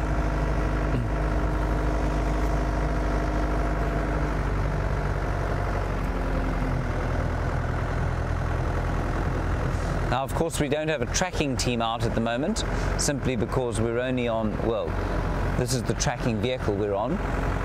So while Brent Leo Smith, who's not on drive, would probably normally be out scouring the landscape as well, on foot looking for the cheetah, we're on our own. So I need your help, please. Keep looking on top of the termite mounds. See what else we can see. Now, the reason I'm so excited about seeing cheetah, of course, is because the last time we saw one was 7 months ago. That is a long time. And they too are endangered. Not quite as endangered as wild dogs, but they are certainly endangered. And I think they have some wonderful stories about them. You know, cheetah, Genghis Khan used to keep a stable of cheetah for hunting. They can be imminently domesticated, although they don't breed very well in captivity. In fact, they breed very badly. But they can be, if you raise a cheetah from birth, they can become very tame. Completely comfortable around human beings. And a bit like a wild dog, if they're used to people, you can actually follow them on the hunt. You can walk with them and they won't pay you any attention. But you'll never get the same response from lions or leopards in the wild. So I just think they're very special animals, and I wish we saw more of them. But in the presence of so many hyenas, lots of lion activity around here, that's why we don't see them that often.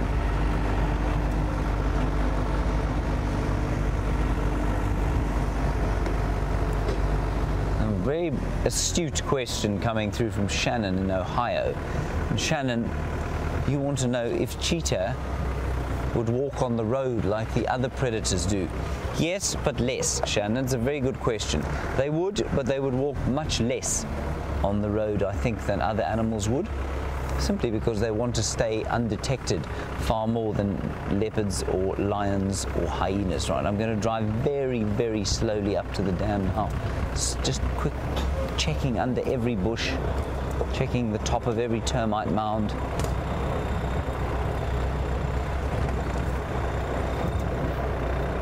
Might find the recalcitrant cat having a drink as we speak, but no, nothing at the dam at the moment.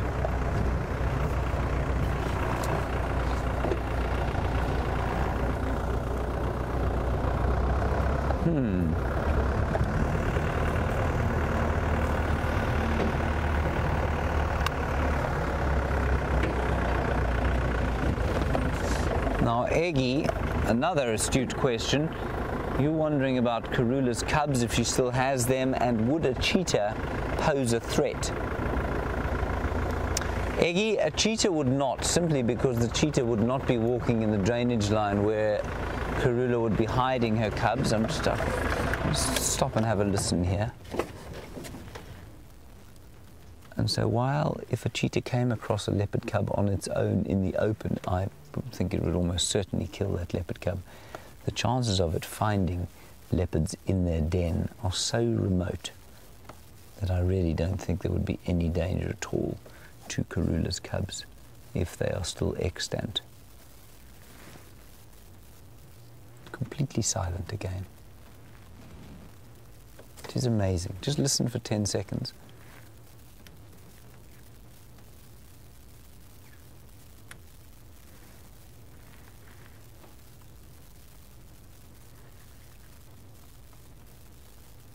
Just the buzzing of the flies. Isn't that amazing?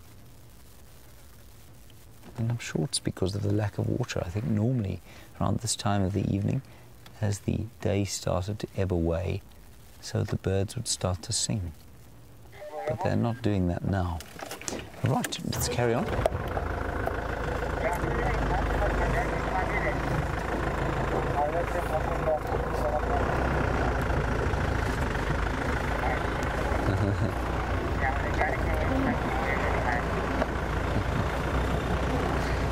Hello, James Richard. You say we need Jamie to get back from leave so that she can say the word cheetah and we would see it. Now, for those of you who don't know what James Richard is talking about, Jamie basically was just calling in animals on tap. She'd decide what she wanted to see, say the name of the cat or the dog, and it would appear at will. And so, yes, James Richard, maybe it's time to give her a Skype call.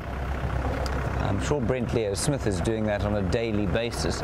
So we'll get here. Let's first see, before we call her back from leave, let's just see if it will work at a distance. Perhaps we can get her to call from a distance. I'm going to drive now back up towards the clearings at the edge of the road that we were driving on, the edge of Zoe's road, and see if we don't have any luck there. It was quite a hot day, so the cheetah wouldn't have moved a great deal, but it would have done a little bit of moving around.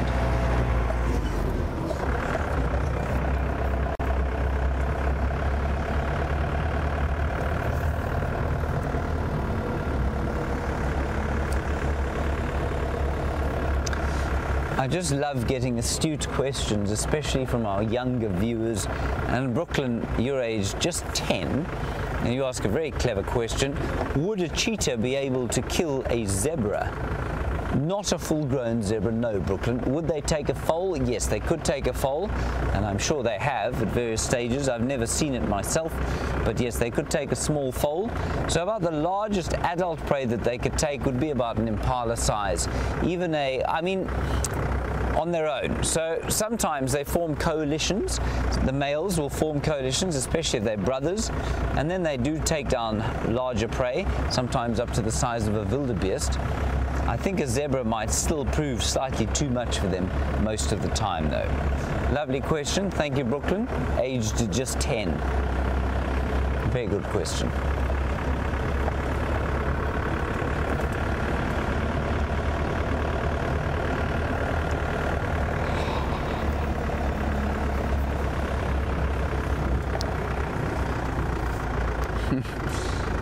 And of course, the man who travels more around the world than anyone else is Mr. Moustache, who is now away from Michigan and back in Iceland. Mr. Moustache, do tell us what you're doing. Are you a spy, perhaps? An assassin who's hiding out there? I'd be fascinated to know why it is that you and Mrs. Moustache, who I'm reliably informed is mercifully not blessed with facial hair, I'd love you to tell us what it is that you do, that you have to be in these freezing cold places while you're watching your hot safaris. Anyway, you want to know what the structural differences between a cheetah and a leopard are. Very nice structural differences and very interesting ones. The first would be the size of the skull. A leopard, of course, has a massive skull, and by massive I don't mean huge, I mean big in relation to the rest of its body. It has enormous front teeth. It's got muscles that come off the top of the head, which give it very powerful jaws. And that's because when it kills its prey, it normally does it with one really vicious bite to the back of the neck or a choke hold. Now, a cheetah has a much smaller skull, and it has a much smaller skull because it needs to have, it's completely over-specialized. It's over-specialized to run at great speed. And so it's got the smallest head possible to allow for lightness. It's got much smaller canines, top canines, so that it can open up the nasal passages to suck in the amount of oxygen that it needs in order to run and move at great speed and produce the energy that it needs. No other cat has got the same size nostrils, but that means that it has to sacrifice size in the canines. So those are the sort of head differences. It doesn't have nearly as powerful a bite as a leopard does. And so it will have to kill with a chokehold. It won't be able to grab an animal at the back of the head and kind of snap the spinal column, which is the idea behind a leopard, especially with the smaller prey that it has. And then, of course, a leopard is stocky. A leopard is built a little bit like a... like a what? Like a pit bull. Like a pit bull, yes, I suppose it is built a bit like a pit bull. It's meant for very short bursts of extremely powerful speed. And you know, I don't think when a leopard hits an impala or a steenbok or a duiker, I don't think they know what's hit them. I think it comes so fast, they leap in at such an incredible speed, do what they have to do, you know, kind of tear and rip and bite so fast that I don't think the animal knows what's happened half the time. A cheetah cannot do that. They are much more slight, and they're slight not because they're not strong, but because it allows for greater flexibility. So a cheetah's spine can bend at the most incredible angles. You watch them run. There's a wonderful video that has been doing the rounds. I think it's a BBC shot video where they've got a cheetah and they're actually driving next to it. Somehow they're keeping up with this thing, but you can see how its spine bends and unfurls and bends and unfurls as it runs. Its back legs step way in front of its front legs as it explodes forward into the next stride. So it doesn't have the same kind of explosive musculature that a leopard does, but it is incredibly flexible. And then I suppose the last structural difference would be the tail.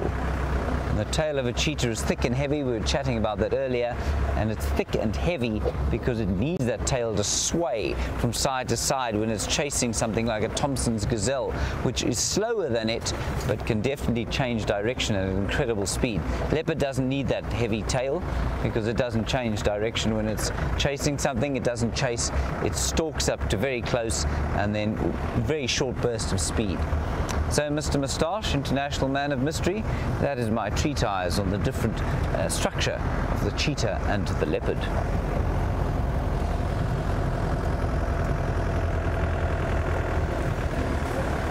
I have seen no further tracks. Well, I haven't seen one track, to be honest.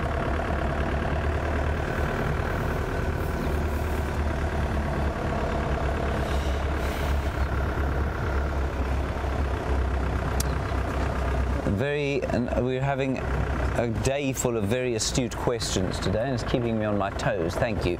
Jilly, you're in York in the United Kingdom, the North Country, and you were wondering why, if a cheetah doesn't want to be seen, why wouldn't it move in the drainage lines and the dry streams?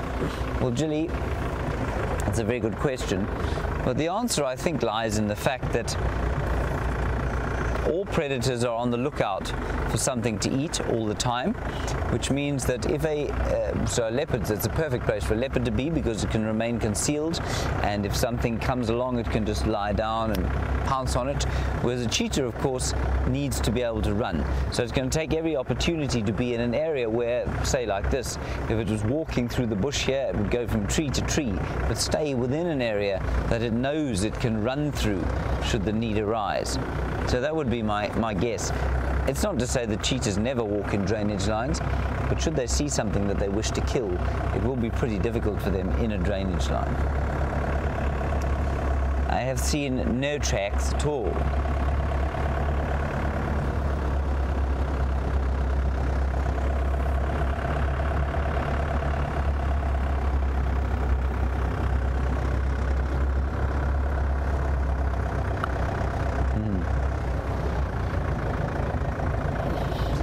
Another wonderful question. Dylan, you're in Iowa, and I was talking about Genghis Khan earlier and his stable of cheetah.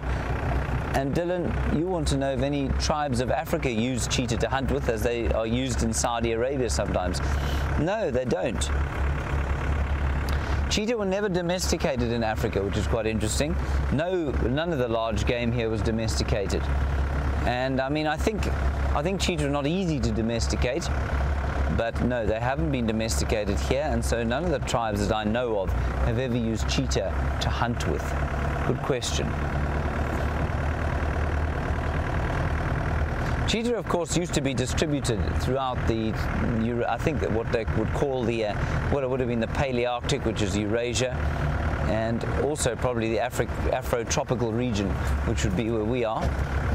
And I think combined they're called the Paleotropic region. So all the way through Africa, up into Arabia, across to India, and possibly down in some parts of Russia, maybe Mongolia, and even China, I would imagine.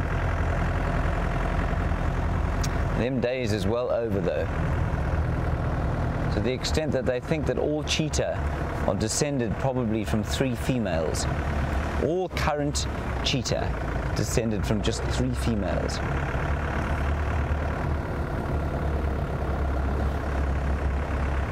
And that's called a genetic bottleneck. For those of you who are worrying about that sort of thing.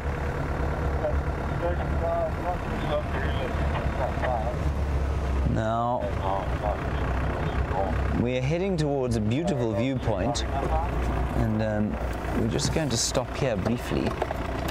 Wimpy, there is a steenbok, which of course would very much enjoy not seeing a cheetah today. Cheetah would devour a steenbok very quickly.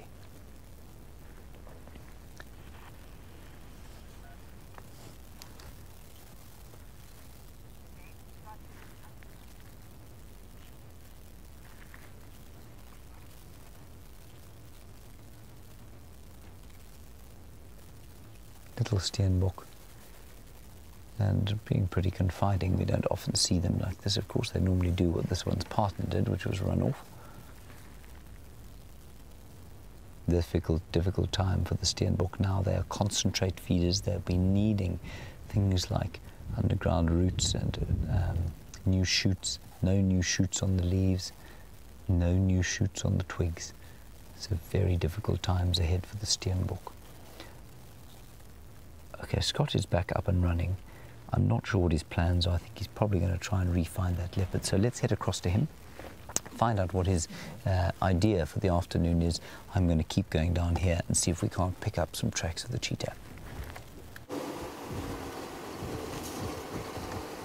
So, welcome back. We had one of the longest tyre changes ever recorded on the planet of the Earth, because we lacked the one spanner that we needed.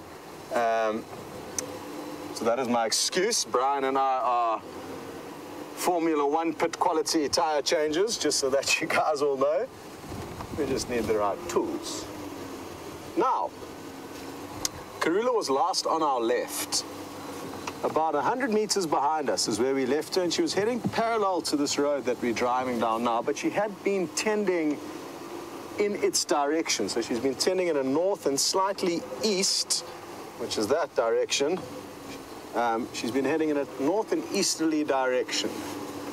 And that's why I'm creeping along this road as slowly as possible. She could have covered a long distance. She could be long gone. If she had have carried on at the speed that she was moving when we were with her, we've got some ground to catch up. But we can't be certain that she has done that, and rather than racing ahead, I'm hoping to drive slowly and maybe, just maybe, find some tracks of her crossing this road. Not going to be easy, but it's a possibility, and look what we found. Or what found us, rather. Nothing like looking for leopard and finding an elephant.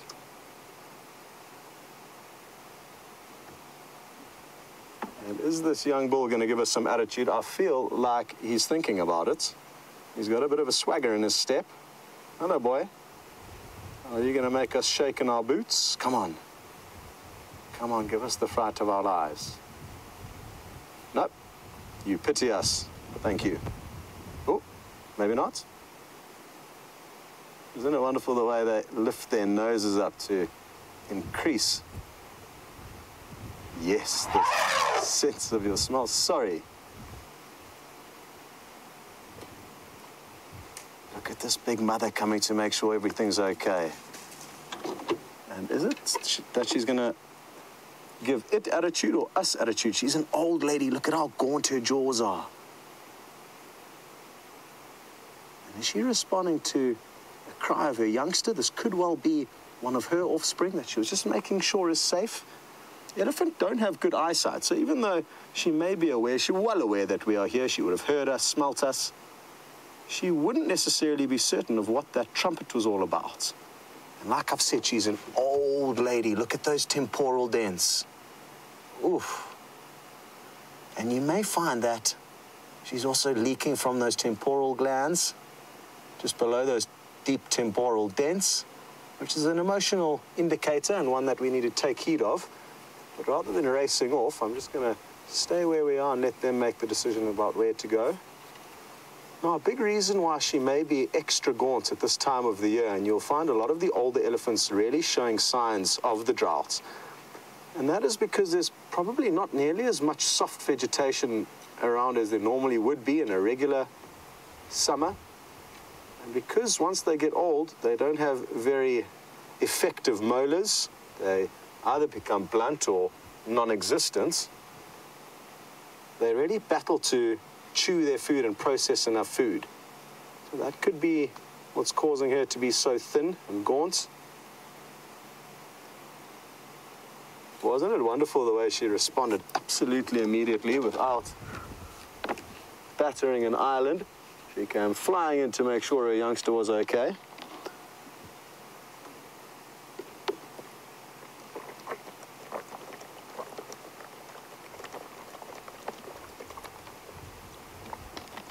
Apologies.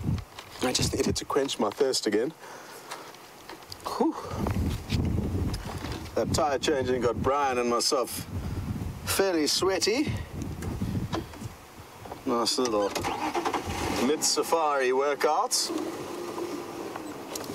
Wonderful. Just glancing back to make sure Karula hasn't crossed behind us, and no sign of her doing that.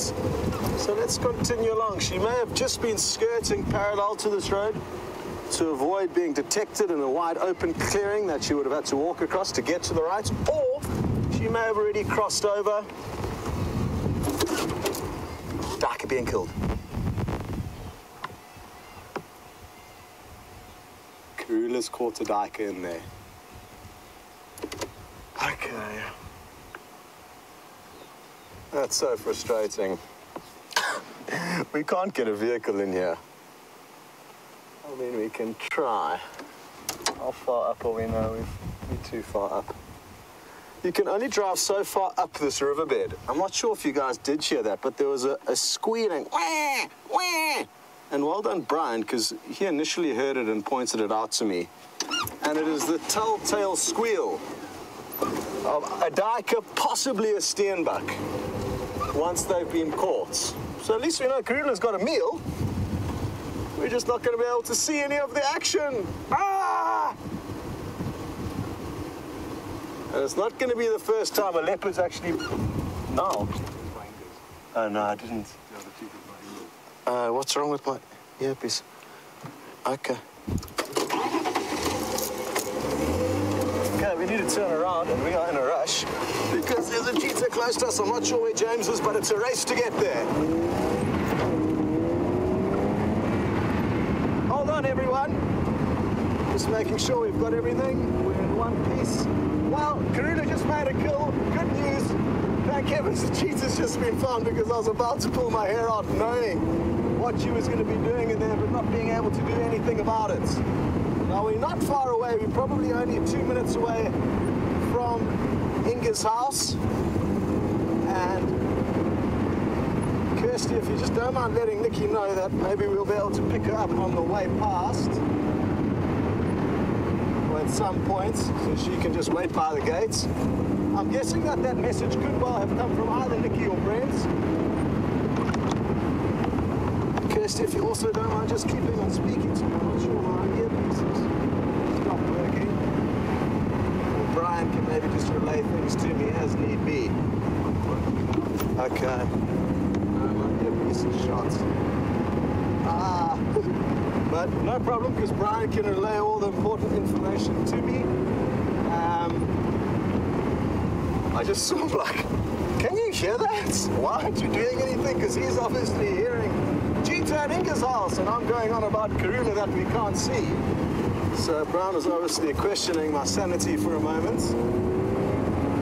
We're going to do the trifecta, can you believe it? Lion, leopard, and cheetah all in one drive. Well, let's not get ahead of ourselves because we haven't got to the cheetah yet, but I am the master of counting the eggs before they hatch. So forgive me for that.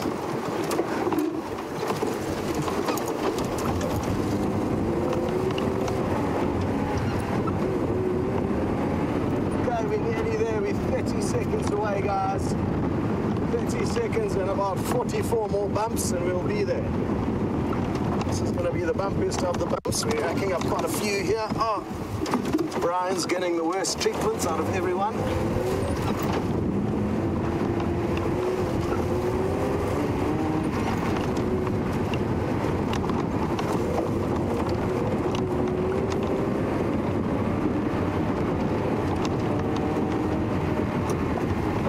be nice is if James does still come into the area, because they are such fast-moving animals, because there is a chance it may exhibit that incredible speed for us. We should definitely make sure we've got as many of us in the sighting as possible. Okay, I'm looking for Brent, like up a tree or something, giving directions. I'm still not sure who Kirsty's getting these updates from.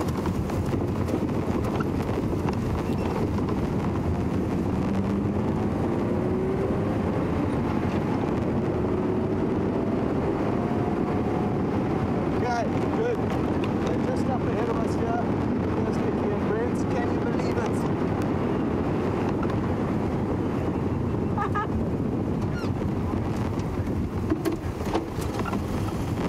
Hello, you two.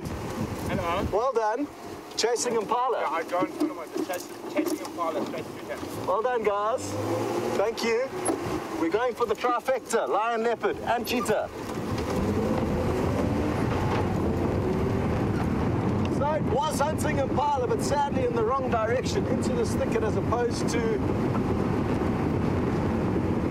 into the open clearing. And being the fastest mammal on earth, it may well have covered quite some distance already. Who knows, maybe he's caught one in here.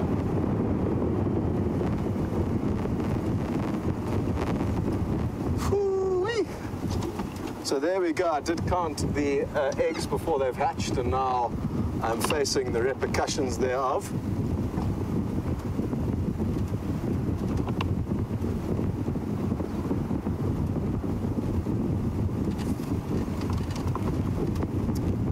Oh la la.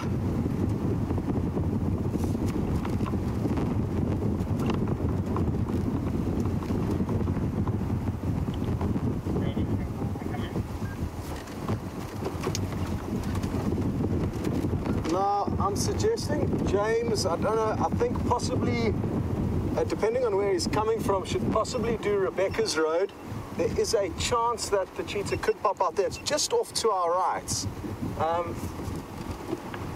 It's so tricky because it is thick in here, but we will be able to get a vehicle in here. So if James just gets a hold of me on the Game Drive channel, then I can have a chat with him and work things out. If not, he can even just go onto this channel, Kirst. I'll just chat with him.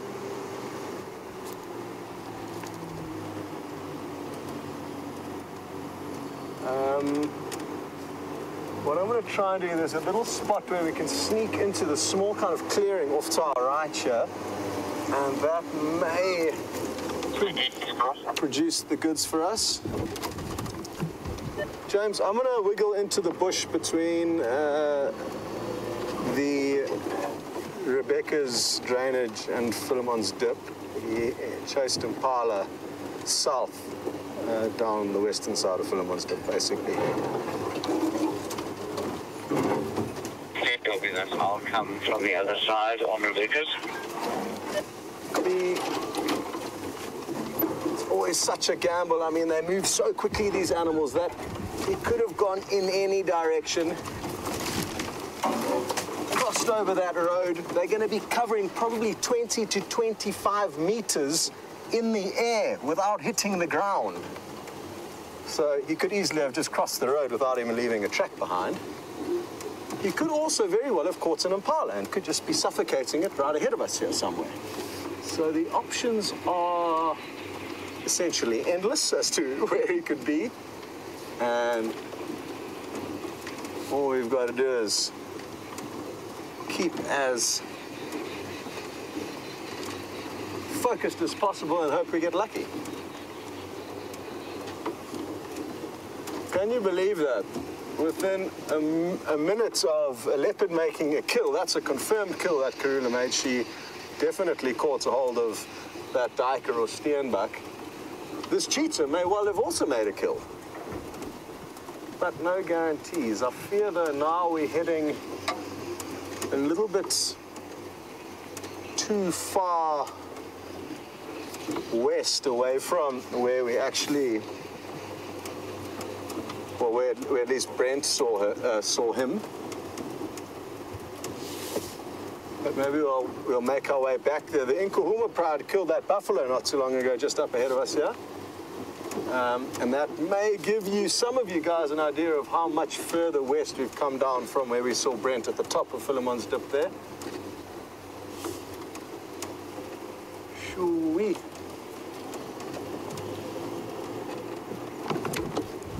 Shoo up, shoo up.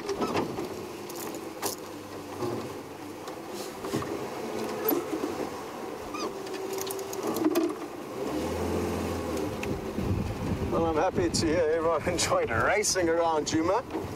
At least we had a valid excuse to put the pedal to the metal. But like I say, and you would think after having been caught in this trap so many times that I would have learned by now to not get too excited about a sighting before you get there, but I just couldn't resist.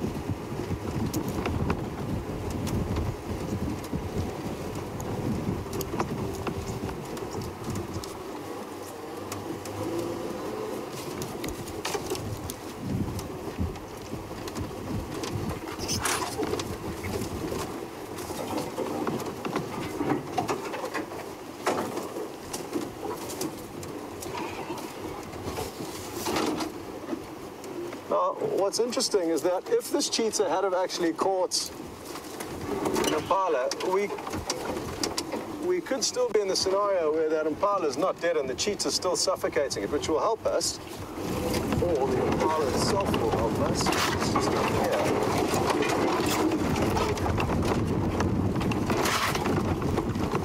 What can you guys see? Where's the cheetah?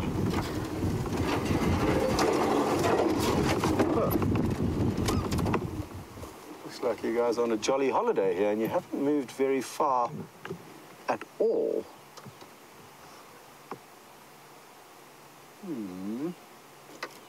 Which is making me wonder, has the cheetah not taken down an impala somewhere close by to us here?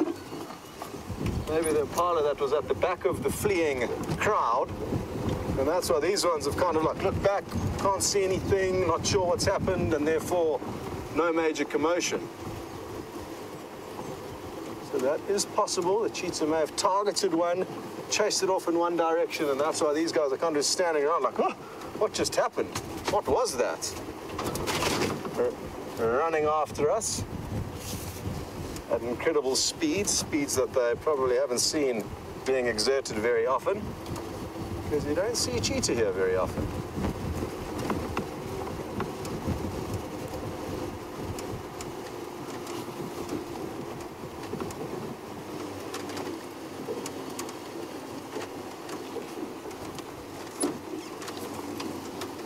Hello, Costin. And you'd like to know just how long this cheetah may have exerted its top speed for?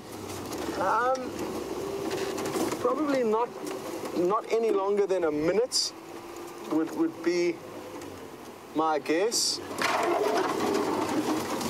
But I've hardly watched these animals in action, so I'm not too sure. But far longer than a lot of your predators would normally chase for. Or at least your cats.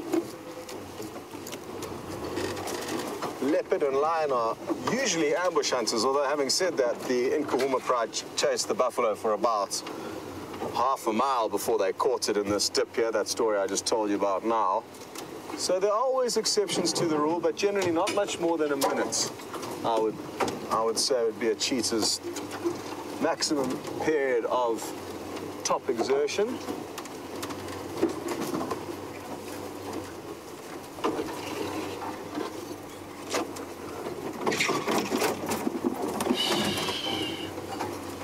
I'd love to know the story behind how Brent and Nikki managed to find the cheetah. Were they just going on a stroll around quarantine, or did they hear some impala alarm calling, or did they smell the cheetah with an incredible pair of nostrils? Who knows?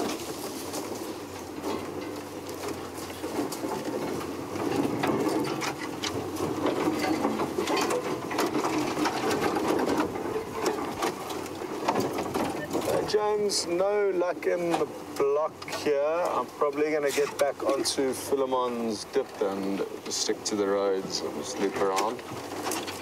That last direction, like I said, was apparently south down the western side of Philemon's dip. Copy, we're on Rebecca's now. Copy. Okay, well, James is in a good spot. He's just to the east of us.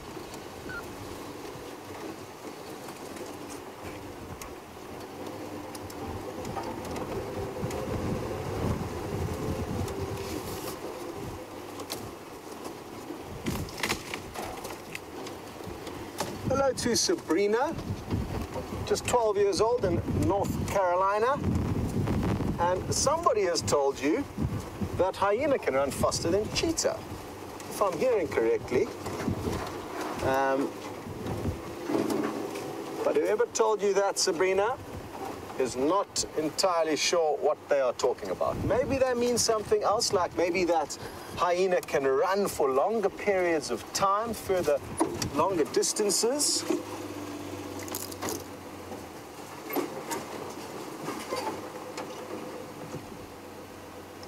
Or, can you see that there, Brian? Is that a steenbok lying down? I think it... well spotted. I thought I saw what was a steenbok or some kind of a carcass lying down, but it was just a termite mound and a stick there. Well done, Brian.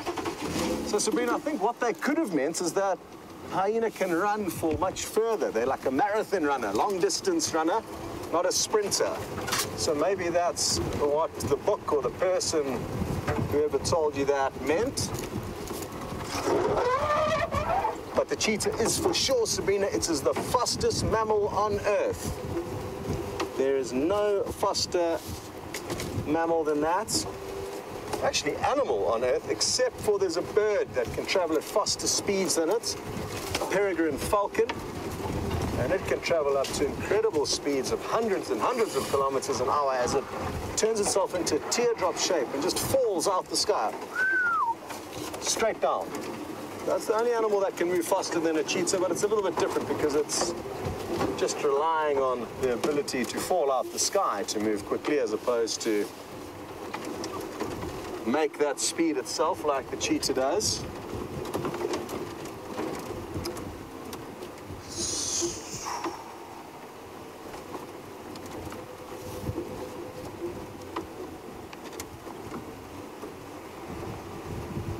Okay, well, we've just got a message through from Ranger Nicola Austin, and they've let us know how they found the cheetah. They apparently heard squirrels and impala shouting absolutely wildly at this apex predator, and that's what caused them to leave the comfort of Inga's house, where some of us stay.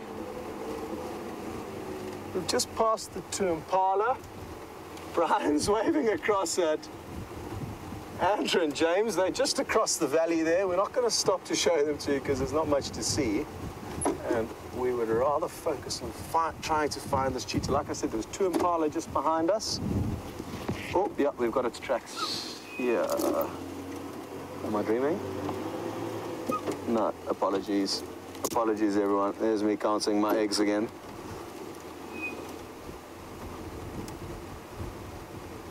I thought I had seen its tracks, but on closer inspection, they appeared to be that of a hyena. Places to check now to help us try and find him is up on termite mounds. That's where we found him sleeping this morning, and I can only actually see half of his head when we first saw him this morning. Beautiful sunset that Brian was showing you there. So there was just kind of half of his head sticking out of a termite mound, and saw a telltale twitch of the ear. Good, we're going to send you across to James for an update on his side of the valley. Hopefully you guys get lucky. James deserves it after finding Karula, of course. So that'll be nice for him to get a glimpse of this cheetah.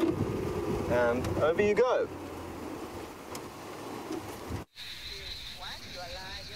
Now, got off the vehicle here because it's very thick and we can't come driving in here. But there was some babbler's alarm calling just over the edge here, and Viam heard something crunching in the bush. It's not ideal habitat for a cheetah. I think perhaps if the cheetah is here, it would be just moving through. So I'm just going to peep my head over the top here. You won't be able to hear me because I will run out of signal probably on this mic. So just keep watching. And should I come sprinting back, you'll know we've found the cheetah.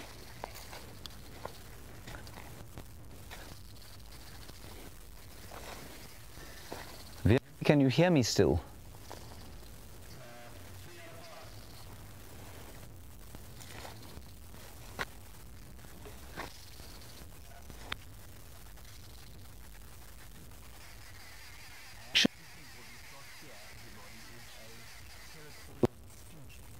Two babbler fox. I have this one on the left of me and one on the right of me, and I think that's what's going on. I'm not sure that they were calling at a spotted cat as like. Anyway, we're in the. Just to give you an idea, we're on a road called Rebecca's Road. Over there is where Philemon's Dip is, and it's there that Nikki and Brent saw the cheetah coming across through here and somewhere in here. Of course, very thick bush. Can't go bashing around unless we've kind of spotted him. But very encouraging that he actually seems to be trying to find something to eat. So he was obviously on the hunt. We saw some impala a little bit up this road. Oops. We saw some impala a little bit up this road, and they looked very relaxed indeed. So I don't know. We'll keep going down this road slowly, see if we don't pick up something on the way. Just while I get back in the car, look at the light catching the bush there. I just think it's magnificent. Isn't that pretty, Viam? Very pretty. Okay, right, here we go. I'm just going to drive very slowly. I might just push the clutch in and roll. No, I won't. I'll have to start the car first. Now we'll roll. Because this is a diesel, of course, so it's a bit noisier than the little Land Rovers.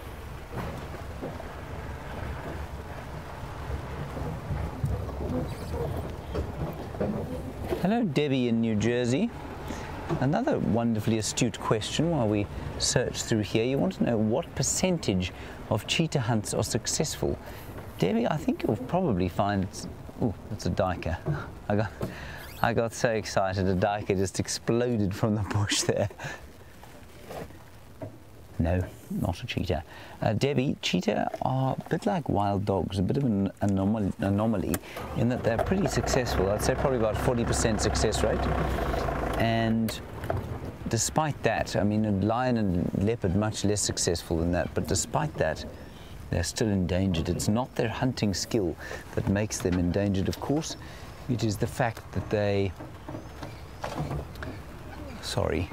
It's the fact that they are threatened by so many other predators. They need such sort of protection, and they are so totally over-specialized. Where something like a leopard can live just about anywhere, a cheetah really does need a specific kind of habitat.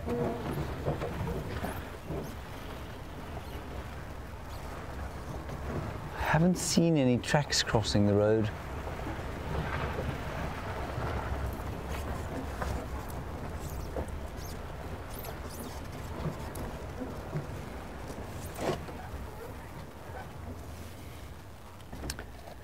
I'm going to stop here and enjoy the sight of the sun setting there quietly and just have a listen. And Deborah, you're an armchair traveller, well, that's your Twitter handle, and you want to know if I think the cheetah wandered on here because it is so dry and therefore a bit more open. Deborah, you know, I'd say yes, except for the fact that everywhere is quite dry and everywhere is now therefore consequently quite open.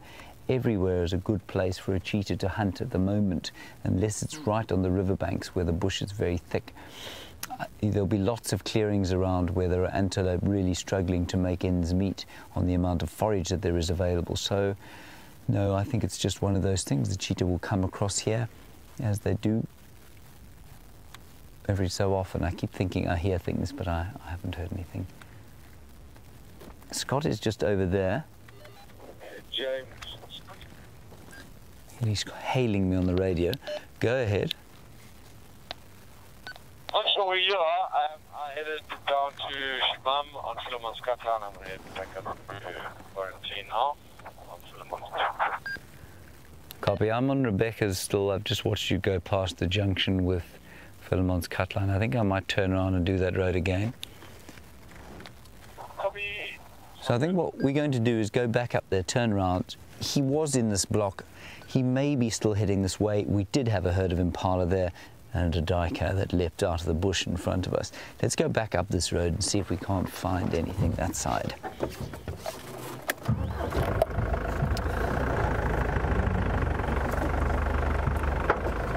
In fact, just before I turn around, I'm going to go right to the end of this road. Cheetah, at least Diane, not Cheetah. Cheetah, you want to know where Diane sleeps at night? I don't know exactly where Diane sleeps, Cheetah. No, Diane wanted to know, have a question, and you want to know where cheetahs sleep at night. They sleep probably in some pretty hidden stuff. They'll try and find a bush to hide underneath. They won't sleep soundly. They'll be awake often and looking around. The slightest sound, the slightest smell will make them wake up and look around, but they don't sleep in any kind of burrow. They'll sleep in some kind of undergrowth and thick stuff that they can find.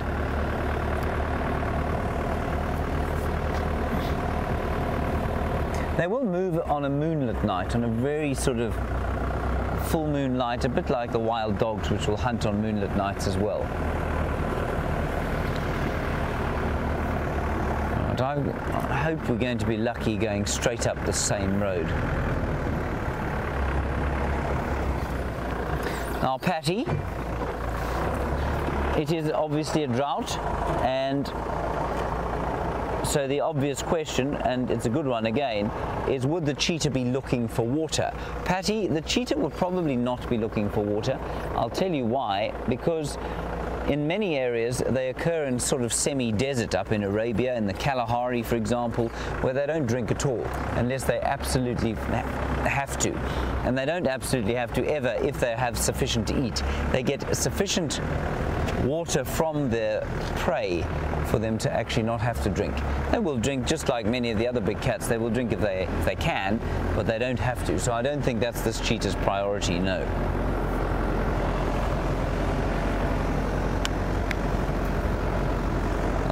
A beautiful sunset coming up yet again. Marvelous stuff. And I was just thinking as I was walking about quarantine clearings today, this morning, just before the cheetah was found, I was just thinking to myself, you know, although there's a drought and although the grass is sparse, see how that rhymed there, Viam? Sparse grass, you should be listening, it's very important, and their leaves are wilting on the trees, this remains one of the most magical places you could possibly hope to be. Sunsets and sunrises, just a wonderful atmosphere.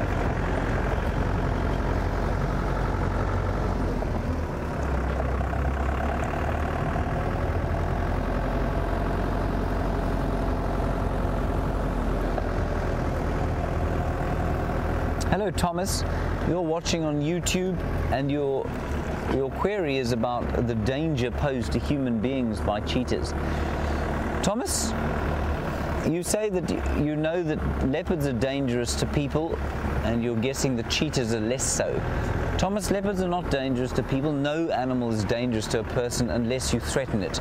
Yes, a leopard is more likely, if you corner it, to charge you and be dangerous, but they're not inherently dangerous. I suppose the answer would be yes. Could you stumble upon a cheetah and it would much more likely run away from you than a leopard would. But still, I don't want you to get the impression that a leopard is particularly dangerous and a cheetah not so. Cheetah are not dangerous. No animal out here is inherently dangerous. There's There's a beautiful termite mound up ahead. I would be most grateful if the cheetah would just climb up onto the top of that termite mound and silhouette itself against the setting sun. That would be the kindest thing it could do. It's in this block somewhere. I haven't seen any tracks crossing the road.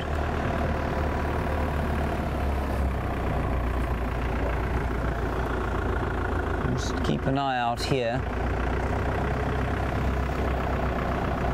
Of course, it could very, very easily just change direction and go back towards quarantine clearings.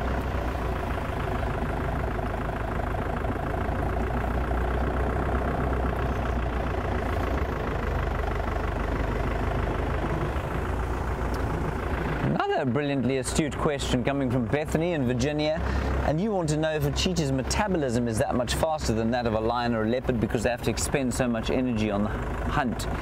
No, I don't think they have a faster metabolism. I think their energy storage and respiration rates are definitely different. So they will have, they'll probably store a bit more energy in their cells. I don't think they would digest necessarily faster, and therefore I don't think that they have they might have a slightly faster metabolism. I don't think it's that noticeable. They still have to sleep a huge amount.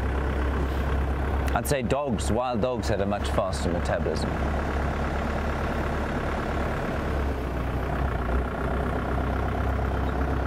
Yeah, it's not looking good at the moment.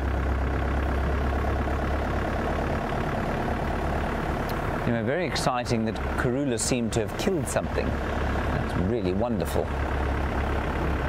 Not for the thing that was killed, of course. I believe it was a duiker.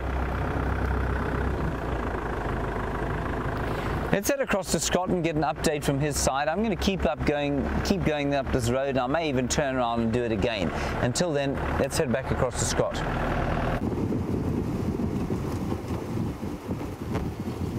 So, the search for the cheetah continues, and aren't we lucky to have two vehicles focused in this area and trying to maximize our chances of relocating it. I'm not too sure what to do. I've come back to kind of square one. The cheetah was running kind of parallel to this road, but down in a southerly direction like this. And we've searched fairly well in this block. I mean, there's a chance that lying underneath the bush is the cheetah with a kill, or just the cheetah catching its breath. But there's also a strong chance that the cheetah may have crossed over this road. Like I've said, when cheetah are at full tilt, which it would have been chasing after Parla, their strides can be 20 to 25 meters between touching the ground. Isn't that incredible? So in the 100-meter sprints, they'll only touch the ground 4 times when obviously starting at full speed, not including their startup. Which means that it could have pew over this road, which is, I'm hoping is going to be the case. And that is why we are going to take Ingwe Alley. And I hope that we're going to find it somewhere off to our east. We've checked quite extensively further south of here, and by that stage I think it would have been moving more slowly, and therefore more likely that we may have seen a track crossing the road. So that's why I'm thinking maybe east is going to be a good option for us. What's interesting, and what would be wonderful to know, is how far was that cheetah away from us this morning?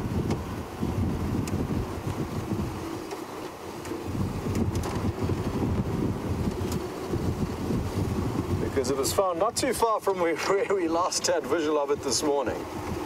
So that's an interesting thought for us to all mull over.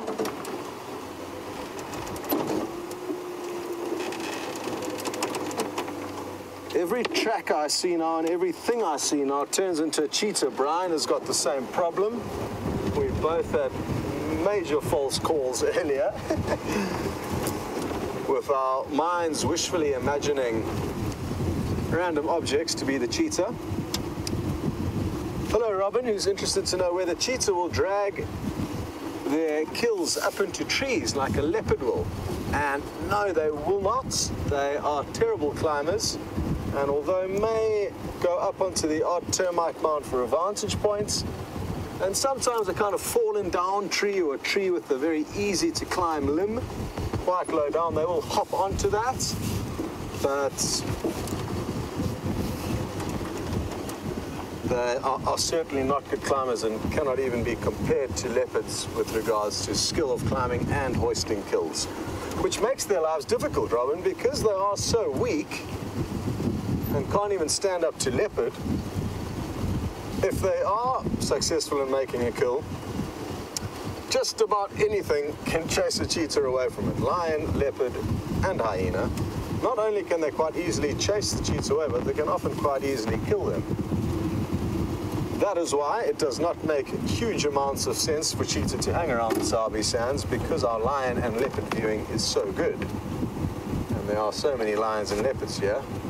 With considerably thick bush, it is a nightmare just waiting to unfold being a cheetah in the Sabi Sands. You've got to be very courageous to think this is a good place to live.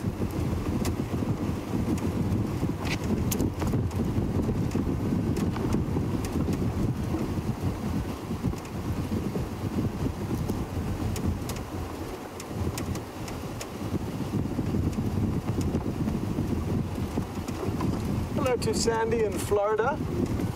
And you're interested to know, how do animals, or the herbivores, the prey animals, establish what animals are predators? And this will be something that they learn from their parents. It's not something that's as instinctual as a predator's ability to hunt. So the opposite of detecting danger for prey animals, I guess. The predators are born with an instinctual trigger which makes them capable of hunting. Whereas herbivores who grow up in areas where there are no predators and are then released into areas where there are predators, just look at the lion when they walk up to them, and then the lions jump on them. So that mistake has been made before, where wildebeest from, I think somewhere in Swaziland, were released into a reserve somewhere, and it was like a lion's playground. They killed vast numbers of wildebeest, too many to eat. They would each catch one, feed on some, then go catch a few more. It's a good fun catching prey if you are a predator. So they do enjoy it, and they can. No different to domestic cats that will catch prey for the fun, not necessarily to feed on them. So obviously when a young herbivore is growing up and it sees its mother in distress running for its life, it follows suit and starts to pick up and understand what exactly predators are and what they smell like.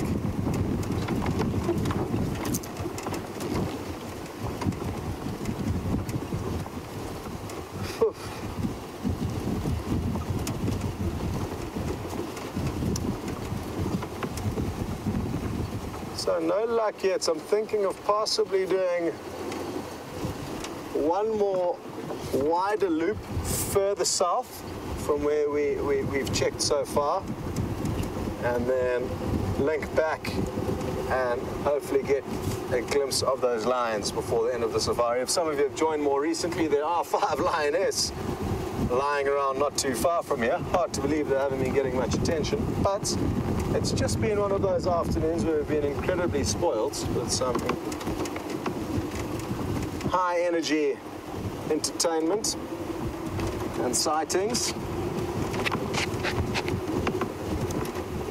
And even though we may not get a glimpse of the cheetah this evening, not that it's over yet, not that we're giving up, there's always tomorrow and the next day.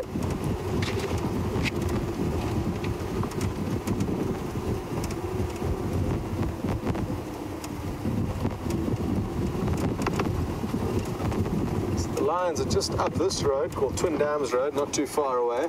Remarkable. I mean, the proximity that 3 of the big cats of Africa were to one another today would have been no more than half a mile. Karula, the lion, and the cheetah were all within half a mile of one another today. Saturday we were just a little bit further away than we needed to be from that cheetah, and I think we just missed it by seconds as it darted off after the impala.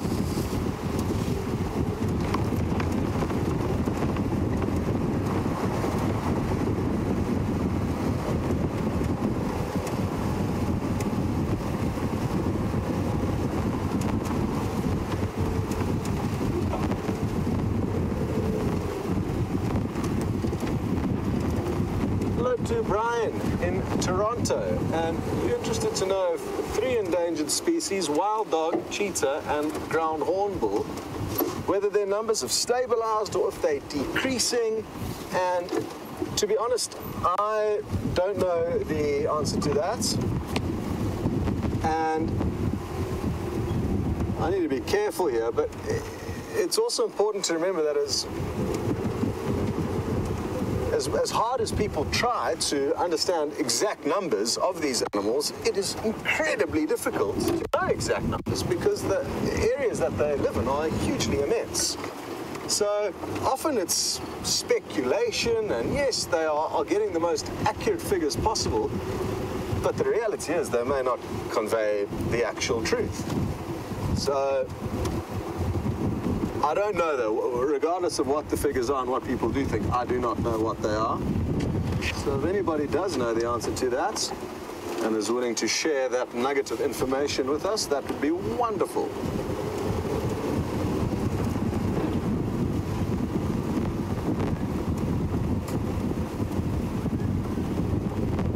Just trying to check carefully just to make sure we don't overlook any signs that may help steer us closer to the cheetah, but no luck yet. I was telling Brian earlier they've got such skinny feet that it's not easy business seeing their tracks. They don't leave much behind in the way of a track.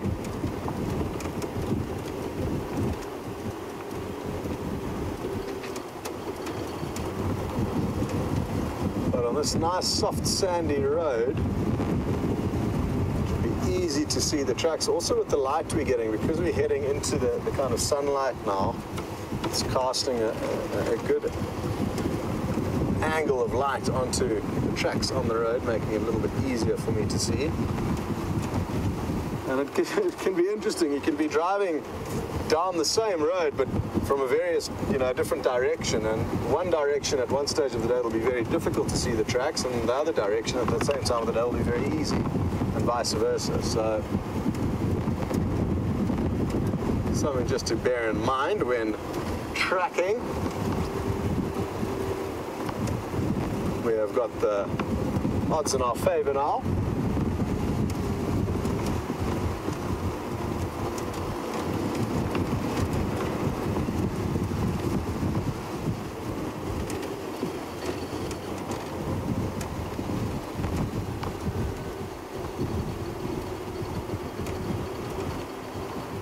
Hello, antelope.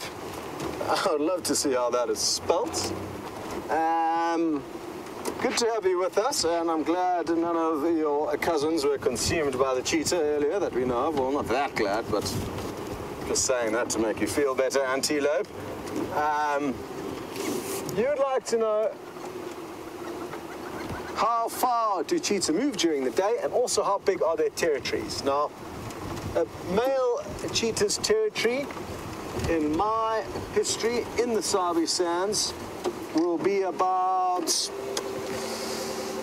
4,000, 5,000, up to even 6,000 hectares, so about 3 times the amount of land that we can traverse here at Djuma, at least. So large. An equivalent size, I guess, to a male leopard in this area, but it will fluctuate greatly. And because I have only spent time literally with one resident male cheetah that I kind of got to know vaguely, I've got very limited insights into their specific ongoings, and what you'll find as antelope is that their behavior will differ hugely in various parts of Africa. Even within the Kruger, their behavior will be different in terms of territories. The same for leopard. Leopard in this part of Kruger will have different territory sizes to leopards in a different part of Kruger.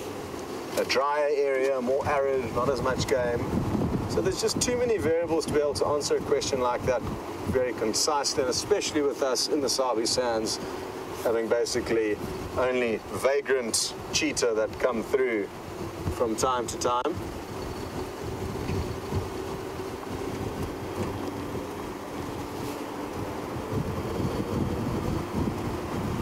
So that's that antelope, and in terms of, that's home ranges or territories rather, in terms of how much distance they'll move in a day, again, it will depend hugely on each individual day, but they do have the ability to move very large distances, even with the full belly.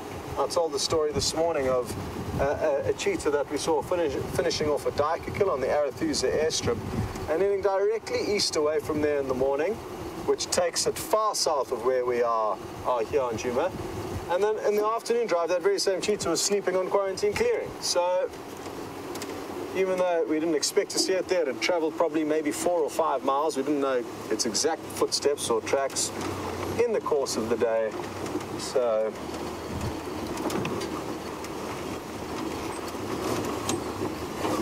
maybe we've got time just to shoot down Philemon's dip. And we are going to send you to James, who has got you guys into a good spot for a sundowner. No cheetah, I'm afraid, at this stage, and just a few more minutes left before we'll have to call off the search. Of course, they are nocturnal, at least diurnal animals, and so we don't want to chase them around in the night. Well, we don't ever want to chase them around at all. That is a fantastic shot there of the sun going down behind the cloud, and it's left this incredible spray along the underside of this, well, rather pathetic attempt at a rain cloud that has sort of come out of the top of what looks like a thunderhead. And you can also see, Viam was just showing you there, was the Gowrie repeater at the beginning of the shot. And that, of course, is where most of the signal that you're seeing us through. So I think I just turned on the windscreen wipers. That's totally superfluous. There is no windscreen here, of course. So the signal comes from the camera into the backpack on the back of the Mahindra, then it goes across to the Gowrie repeater, into the final control, out to the satellite, off to London, and then into your living room, all in the space of about 2.5 seconds. It's quite an astonishing feat of technology, really. And the reason I'm stopped here telling you that ridiculous story, it was not ridiculous, it's true, but it's because we're just still having a bit of a listen to see if we can't hear some alarm calls. So let us continue up towards quarantine clearings and just see if the cheetah didn't turn around and come back towards the clearings.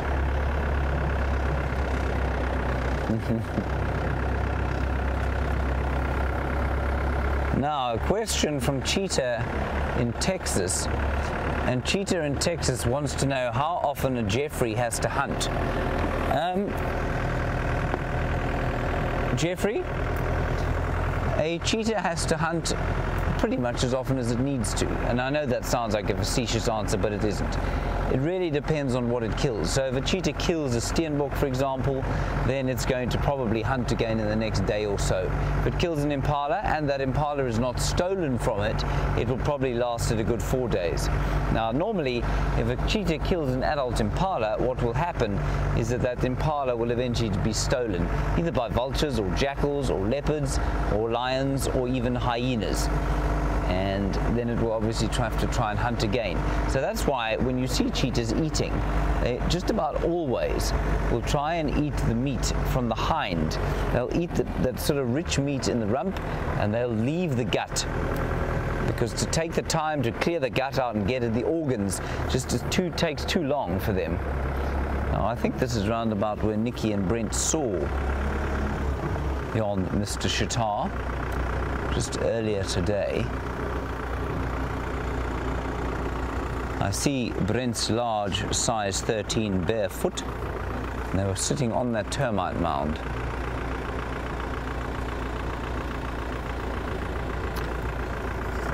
So let's just go down the western edge of the clearing here.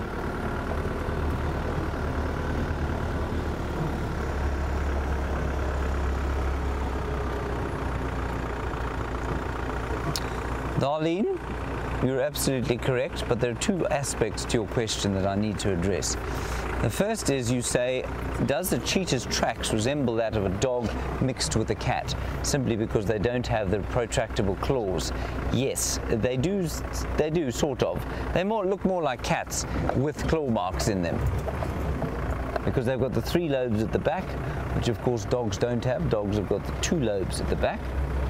But Darlene, the second part of your question I wanted to address is that cheetah don't have semi-retractable claws.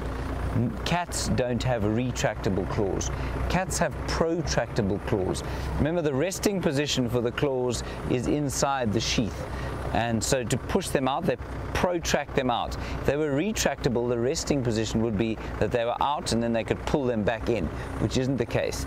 And a cheetah has semi-protractable claws. Claws that are half out most of the time, and then when they're running, of course, they push them all the way out to act as running spikes. Nice question. Thank you, Darlene. This is going to be our last attempt at trying to find this fellow, I'm afraid, because it's getting a bit dark. I just think he might come back towards the clearings here rather than hunt through that relatively thick woodland. But I might be talking nonsense.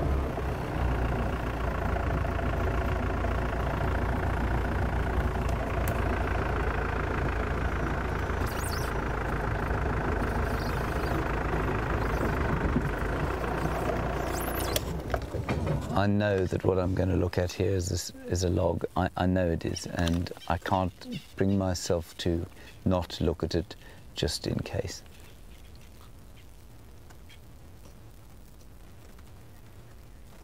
Ah, it's not even a log. It's a cheetah-like clump of grasses. You see what I'm looking at? Sorry, when I was excitedly looking at that piece of grass there, Patty, you sent through a question. I'm afraid I missed it, so I'm going to ask Kirsty to give it back to me. Now Patty, you want to know if cheetah is solitary. What's their social structure? Patty, cheetah are solitary. Females are solitary. Males on their own, if they're not born with siblings. Male siblings are also solitary, but often males will travel together if they are not solitary, if they are with siblings. So you'll find coalitions of 2 or 3 male cheetah quite frequently.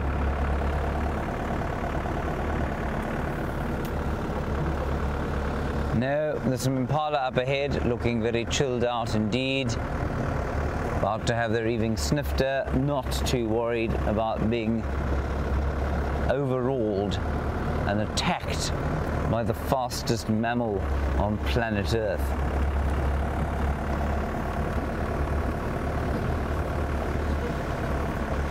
There's the pity.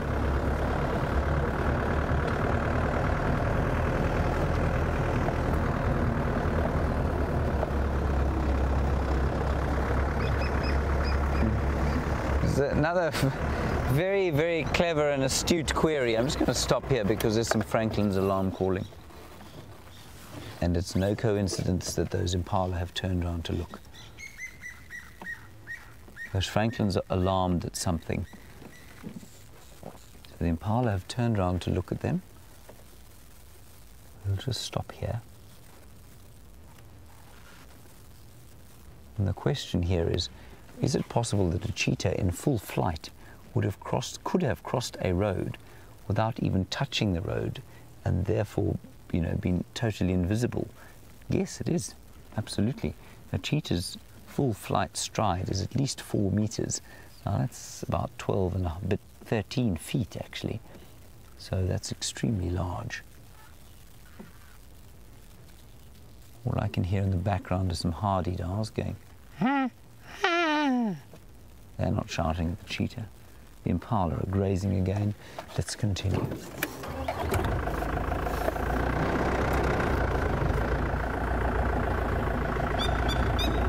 Oh, there. Get him now, Viam.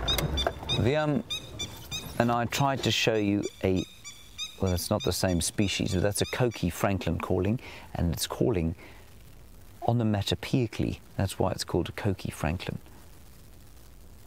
We had some Shelley's Franklins earlier, which I was hoping to show you, but they went beside a bush. How's that view, Viam? Okay. Is it okay? Well, Kirsten thinks it's very pretty, Viam. It's not a cheetah, I know. It's spotty. But it is spotty, yes. And it's got some yellow on it.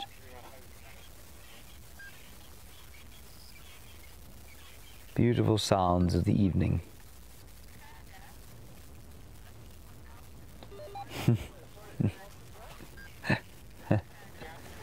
And Gerda, you want us to keep looking for Nelson, the one-horned, one-eyed impala.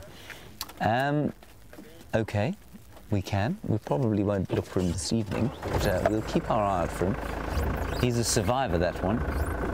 Well, we think he is. We think that was Nelson this morning.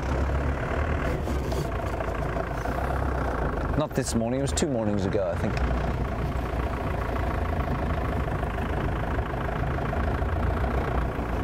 Good heavens.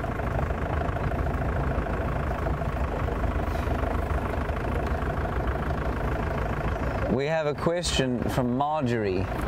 Now, Marjorie is a spring chicken.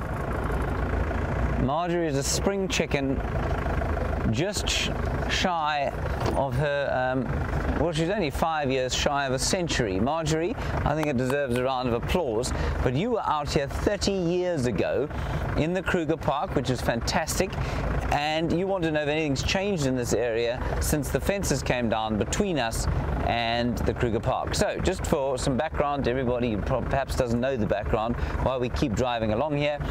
The Kruger Park is 1.8 million hectares, the Kruger Park proper, and until about 1994 it was fenced out from the private nature reserves to the west, where we are now, in the Sabi Sands, the Timbavati and the Manyeleti to the north of us. So until about, just over what, 20 years ago, it was just after Marjorie left here the first time, it was fenced out. Now, the fences have come down, and so the area is now 2.2 million hectares, and since then, of course, the area has opened up into Mozambique and to Zimbabwe, so we're now looking at 3.5 million hectares. So it really is an enormous piece of land. And Marjorie, the major differences, I suppose, I think if you went to the Kruger Park, you wouldn't notice a huge difference from that specifically. I think the differences have been definitely noticeable in the private nature reserves, lots more elephants, lots more movement of animals in and out of these private areas. But Marjorie, the big difference, of course, since you were last here, is that a lot of the Kruger National Park water points have been closed, and that's because they realized that the water points that they had were creating a lack of biodiversity, because many impala and zebra were just out competing everything else. So I think you'd actually come back, if you were to come back and find everything in a much greater state of health than it was 30 years ago when you visited, when you were a spring chicken of just 65 years. Wonderful. Thank you, Marjorie. Thank you for giving us of your time to watch, and thank you for telling us that you came out here. Keep talking to us. It's wonderful to hear from you.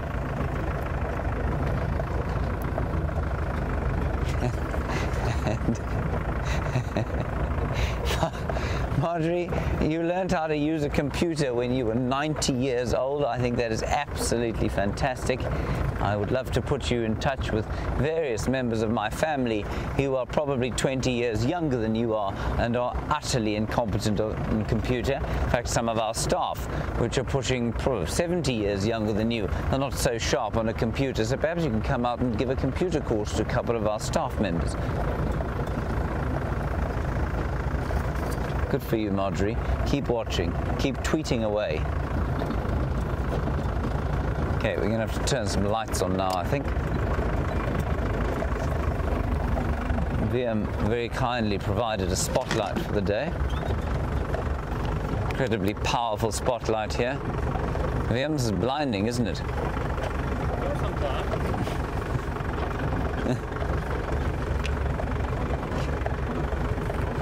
Right, we're no longer really looking for the cheetah. If we saw it, we might give it a brief glimpse, but then we'd have to leave it alone. Because, of course, this is a diurnal animal, as I said. Now, I'm not sure if you will notice, I'll ask VM to change the angle up slightly, but we're going to drive exactly the same road that we were driving, just in case.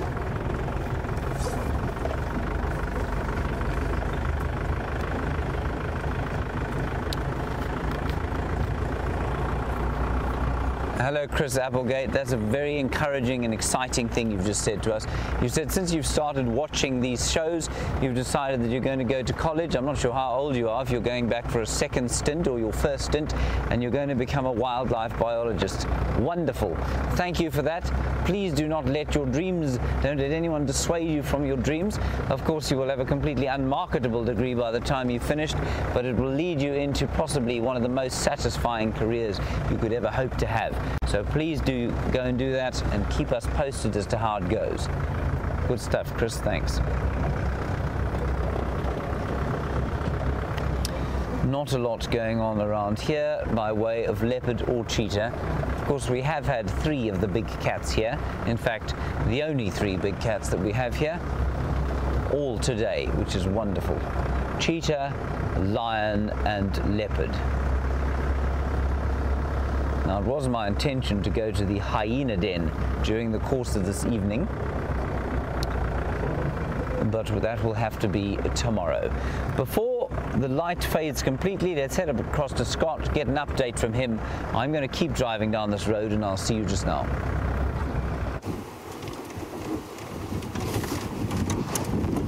So unfortunately, no luck with the cheetah, but we tried for as long as we kind of could, I guess, without neglecting these ladies, which are just up ahead of us too much.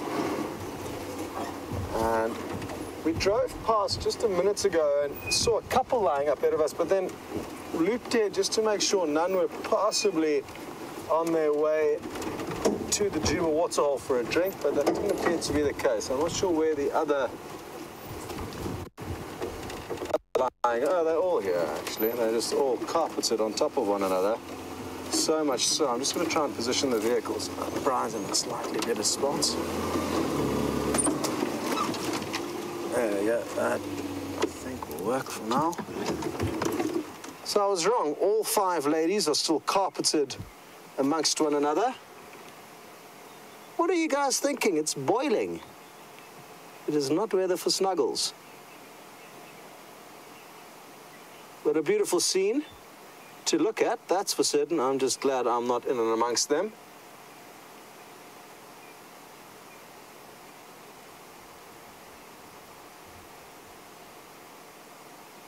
And even though they're not up to too much now, I'm almost certain they're going to come for a drink at the Djuma waterhole some stage this evening. I know it's not very well lit up there, but you may be able to get a few glimpses of them and shadows as they come for a drink. I'm not sure what the moon is doing tonight. It should be getting bigger and brighter as the days go on, so hopefully the moonlight will start assisting with that waterhole cam.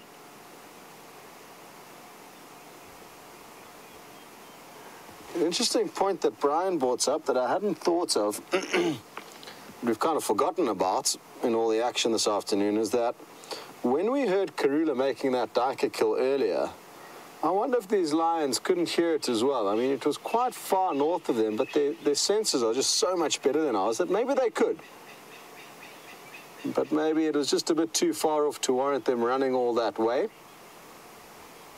But it would have been very interesting if there was another vehicle sitting here when that whole event unfolded to notice how far they can actually hear a sound like that. And then, of course, that leads us to think about Karula and how she's enjoying her meal, whether she's hoisted it up into a tree.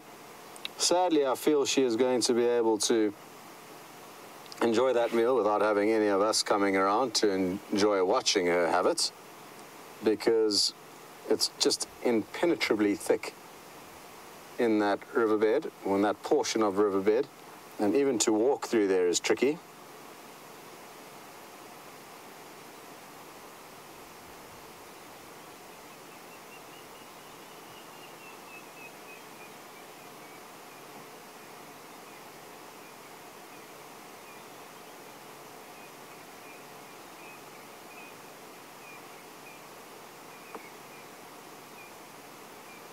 Interesting thought and questions just come through from Mr. Tuvok. And he would like to know, is it possible to somehow age or at least help age lion by looking at the yellowness of their teeth.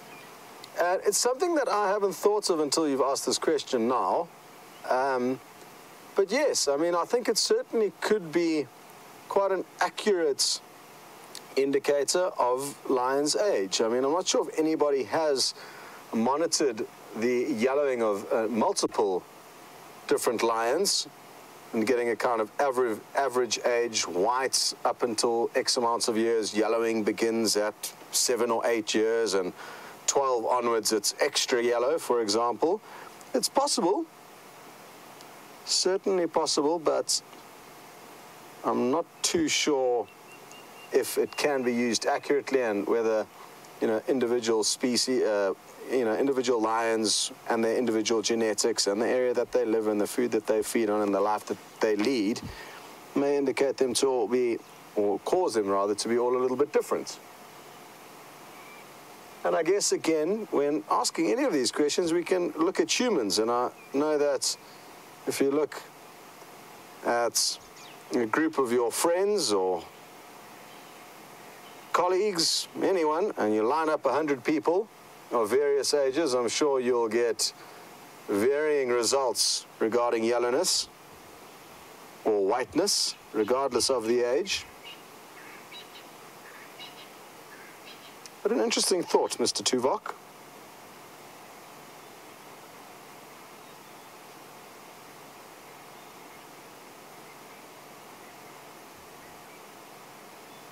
Fast asleep, and I'm sure now they are really enjoying the much cooler temperatures.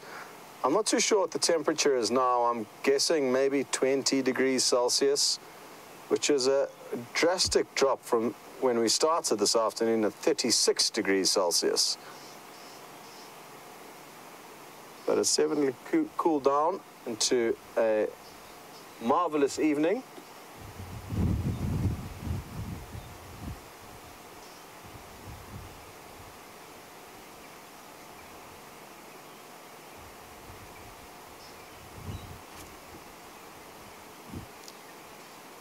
Shame, I've just heard that James is having some trouble on his vehicle with the camera again. A little pea shooter's playing up, and he's going to do his best to try and fix it, because he would like to say goodbye to all of you, but a prior warning that they may not be able to solve this problem in time. There's just a few minutes left of today's safari, and what a safari it's been. We almost, for the first time in my history with Wild Earth, got the big cat trifecta. We were seconds away, and next time I'm just going to have to drive faster in that situation. But I did fear that we may lose our cameraman, and that would be obviously detrimental on many levels, but mainly the fact that you'd arrive at the sighting and then not be able to film it. So obviously then you'd have to deal with the cameraman afterwards. All in all, not a situation you want to be in. And it's very easy, it's a very easy mistake that a lot of guides make, especially early on in their careers, is that sitting up in the front chair in a comfortable bucket seat where there's the least bumpy ride on the whole vehicle gives you a false sense of what it's like for everyone else. And right here, we've just got the cameraman behind us to worry about, but the regular guides with their guests, 3 rows, have got all kinds of problems to negotiate, trying to get each guest into a gap to see the lion when the bush is thick. Another interesting thing that I should forewarn everyone is that when people go on safari, it's like a naughty school kid syndrome kicks in, even for adults, and everyone wants to sit at the back of the bus. But those are the worst seats. You are the highest off the ground, therefore giving you often the worst angle photographically, and you are also in the bumpiest seat in the house. So do not make that mistake on safari. Always try and sit as close to your guide as possible, unless, of course, you find him painful, then the back seat would probably be beneficial, but it will still be bumpy.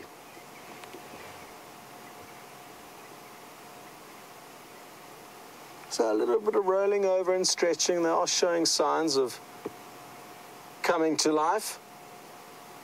So that's some good news. And Isn't James showing just how committed he is to all of you guys? He's racing around, trying his best to get the camera working, and it looks like there may be a chance that he does, in fact, get his 1 minute to say goodbye to all of you guys. So we're going to say goodbye now in case that he is ready. If he's not, then you'll just be able to enjoy the lions for the final minute. But guys, thanks so much for an incredibly memorable afternoon on safari.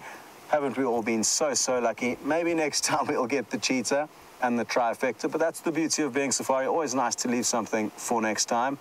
Well done, Brian, on camera, and well done to the thumb. And we're going to send you over now to James. Maybe he'll give you one last quick view of the lions so you can say goodbye to them, and then over to James when you guys are ready.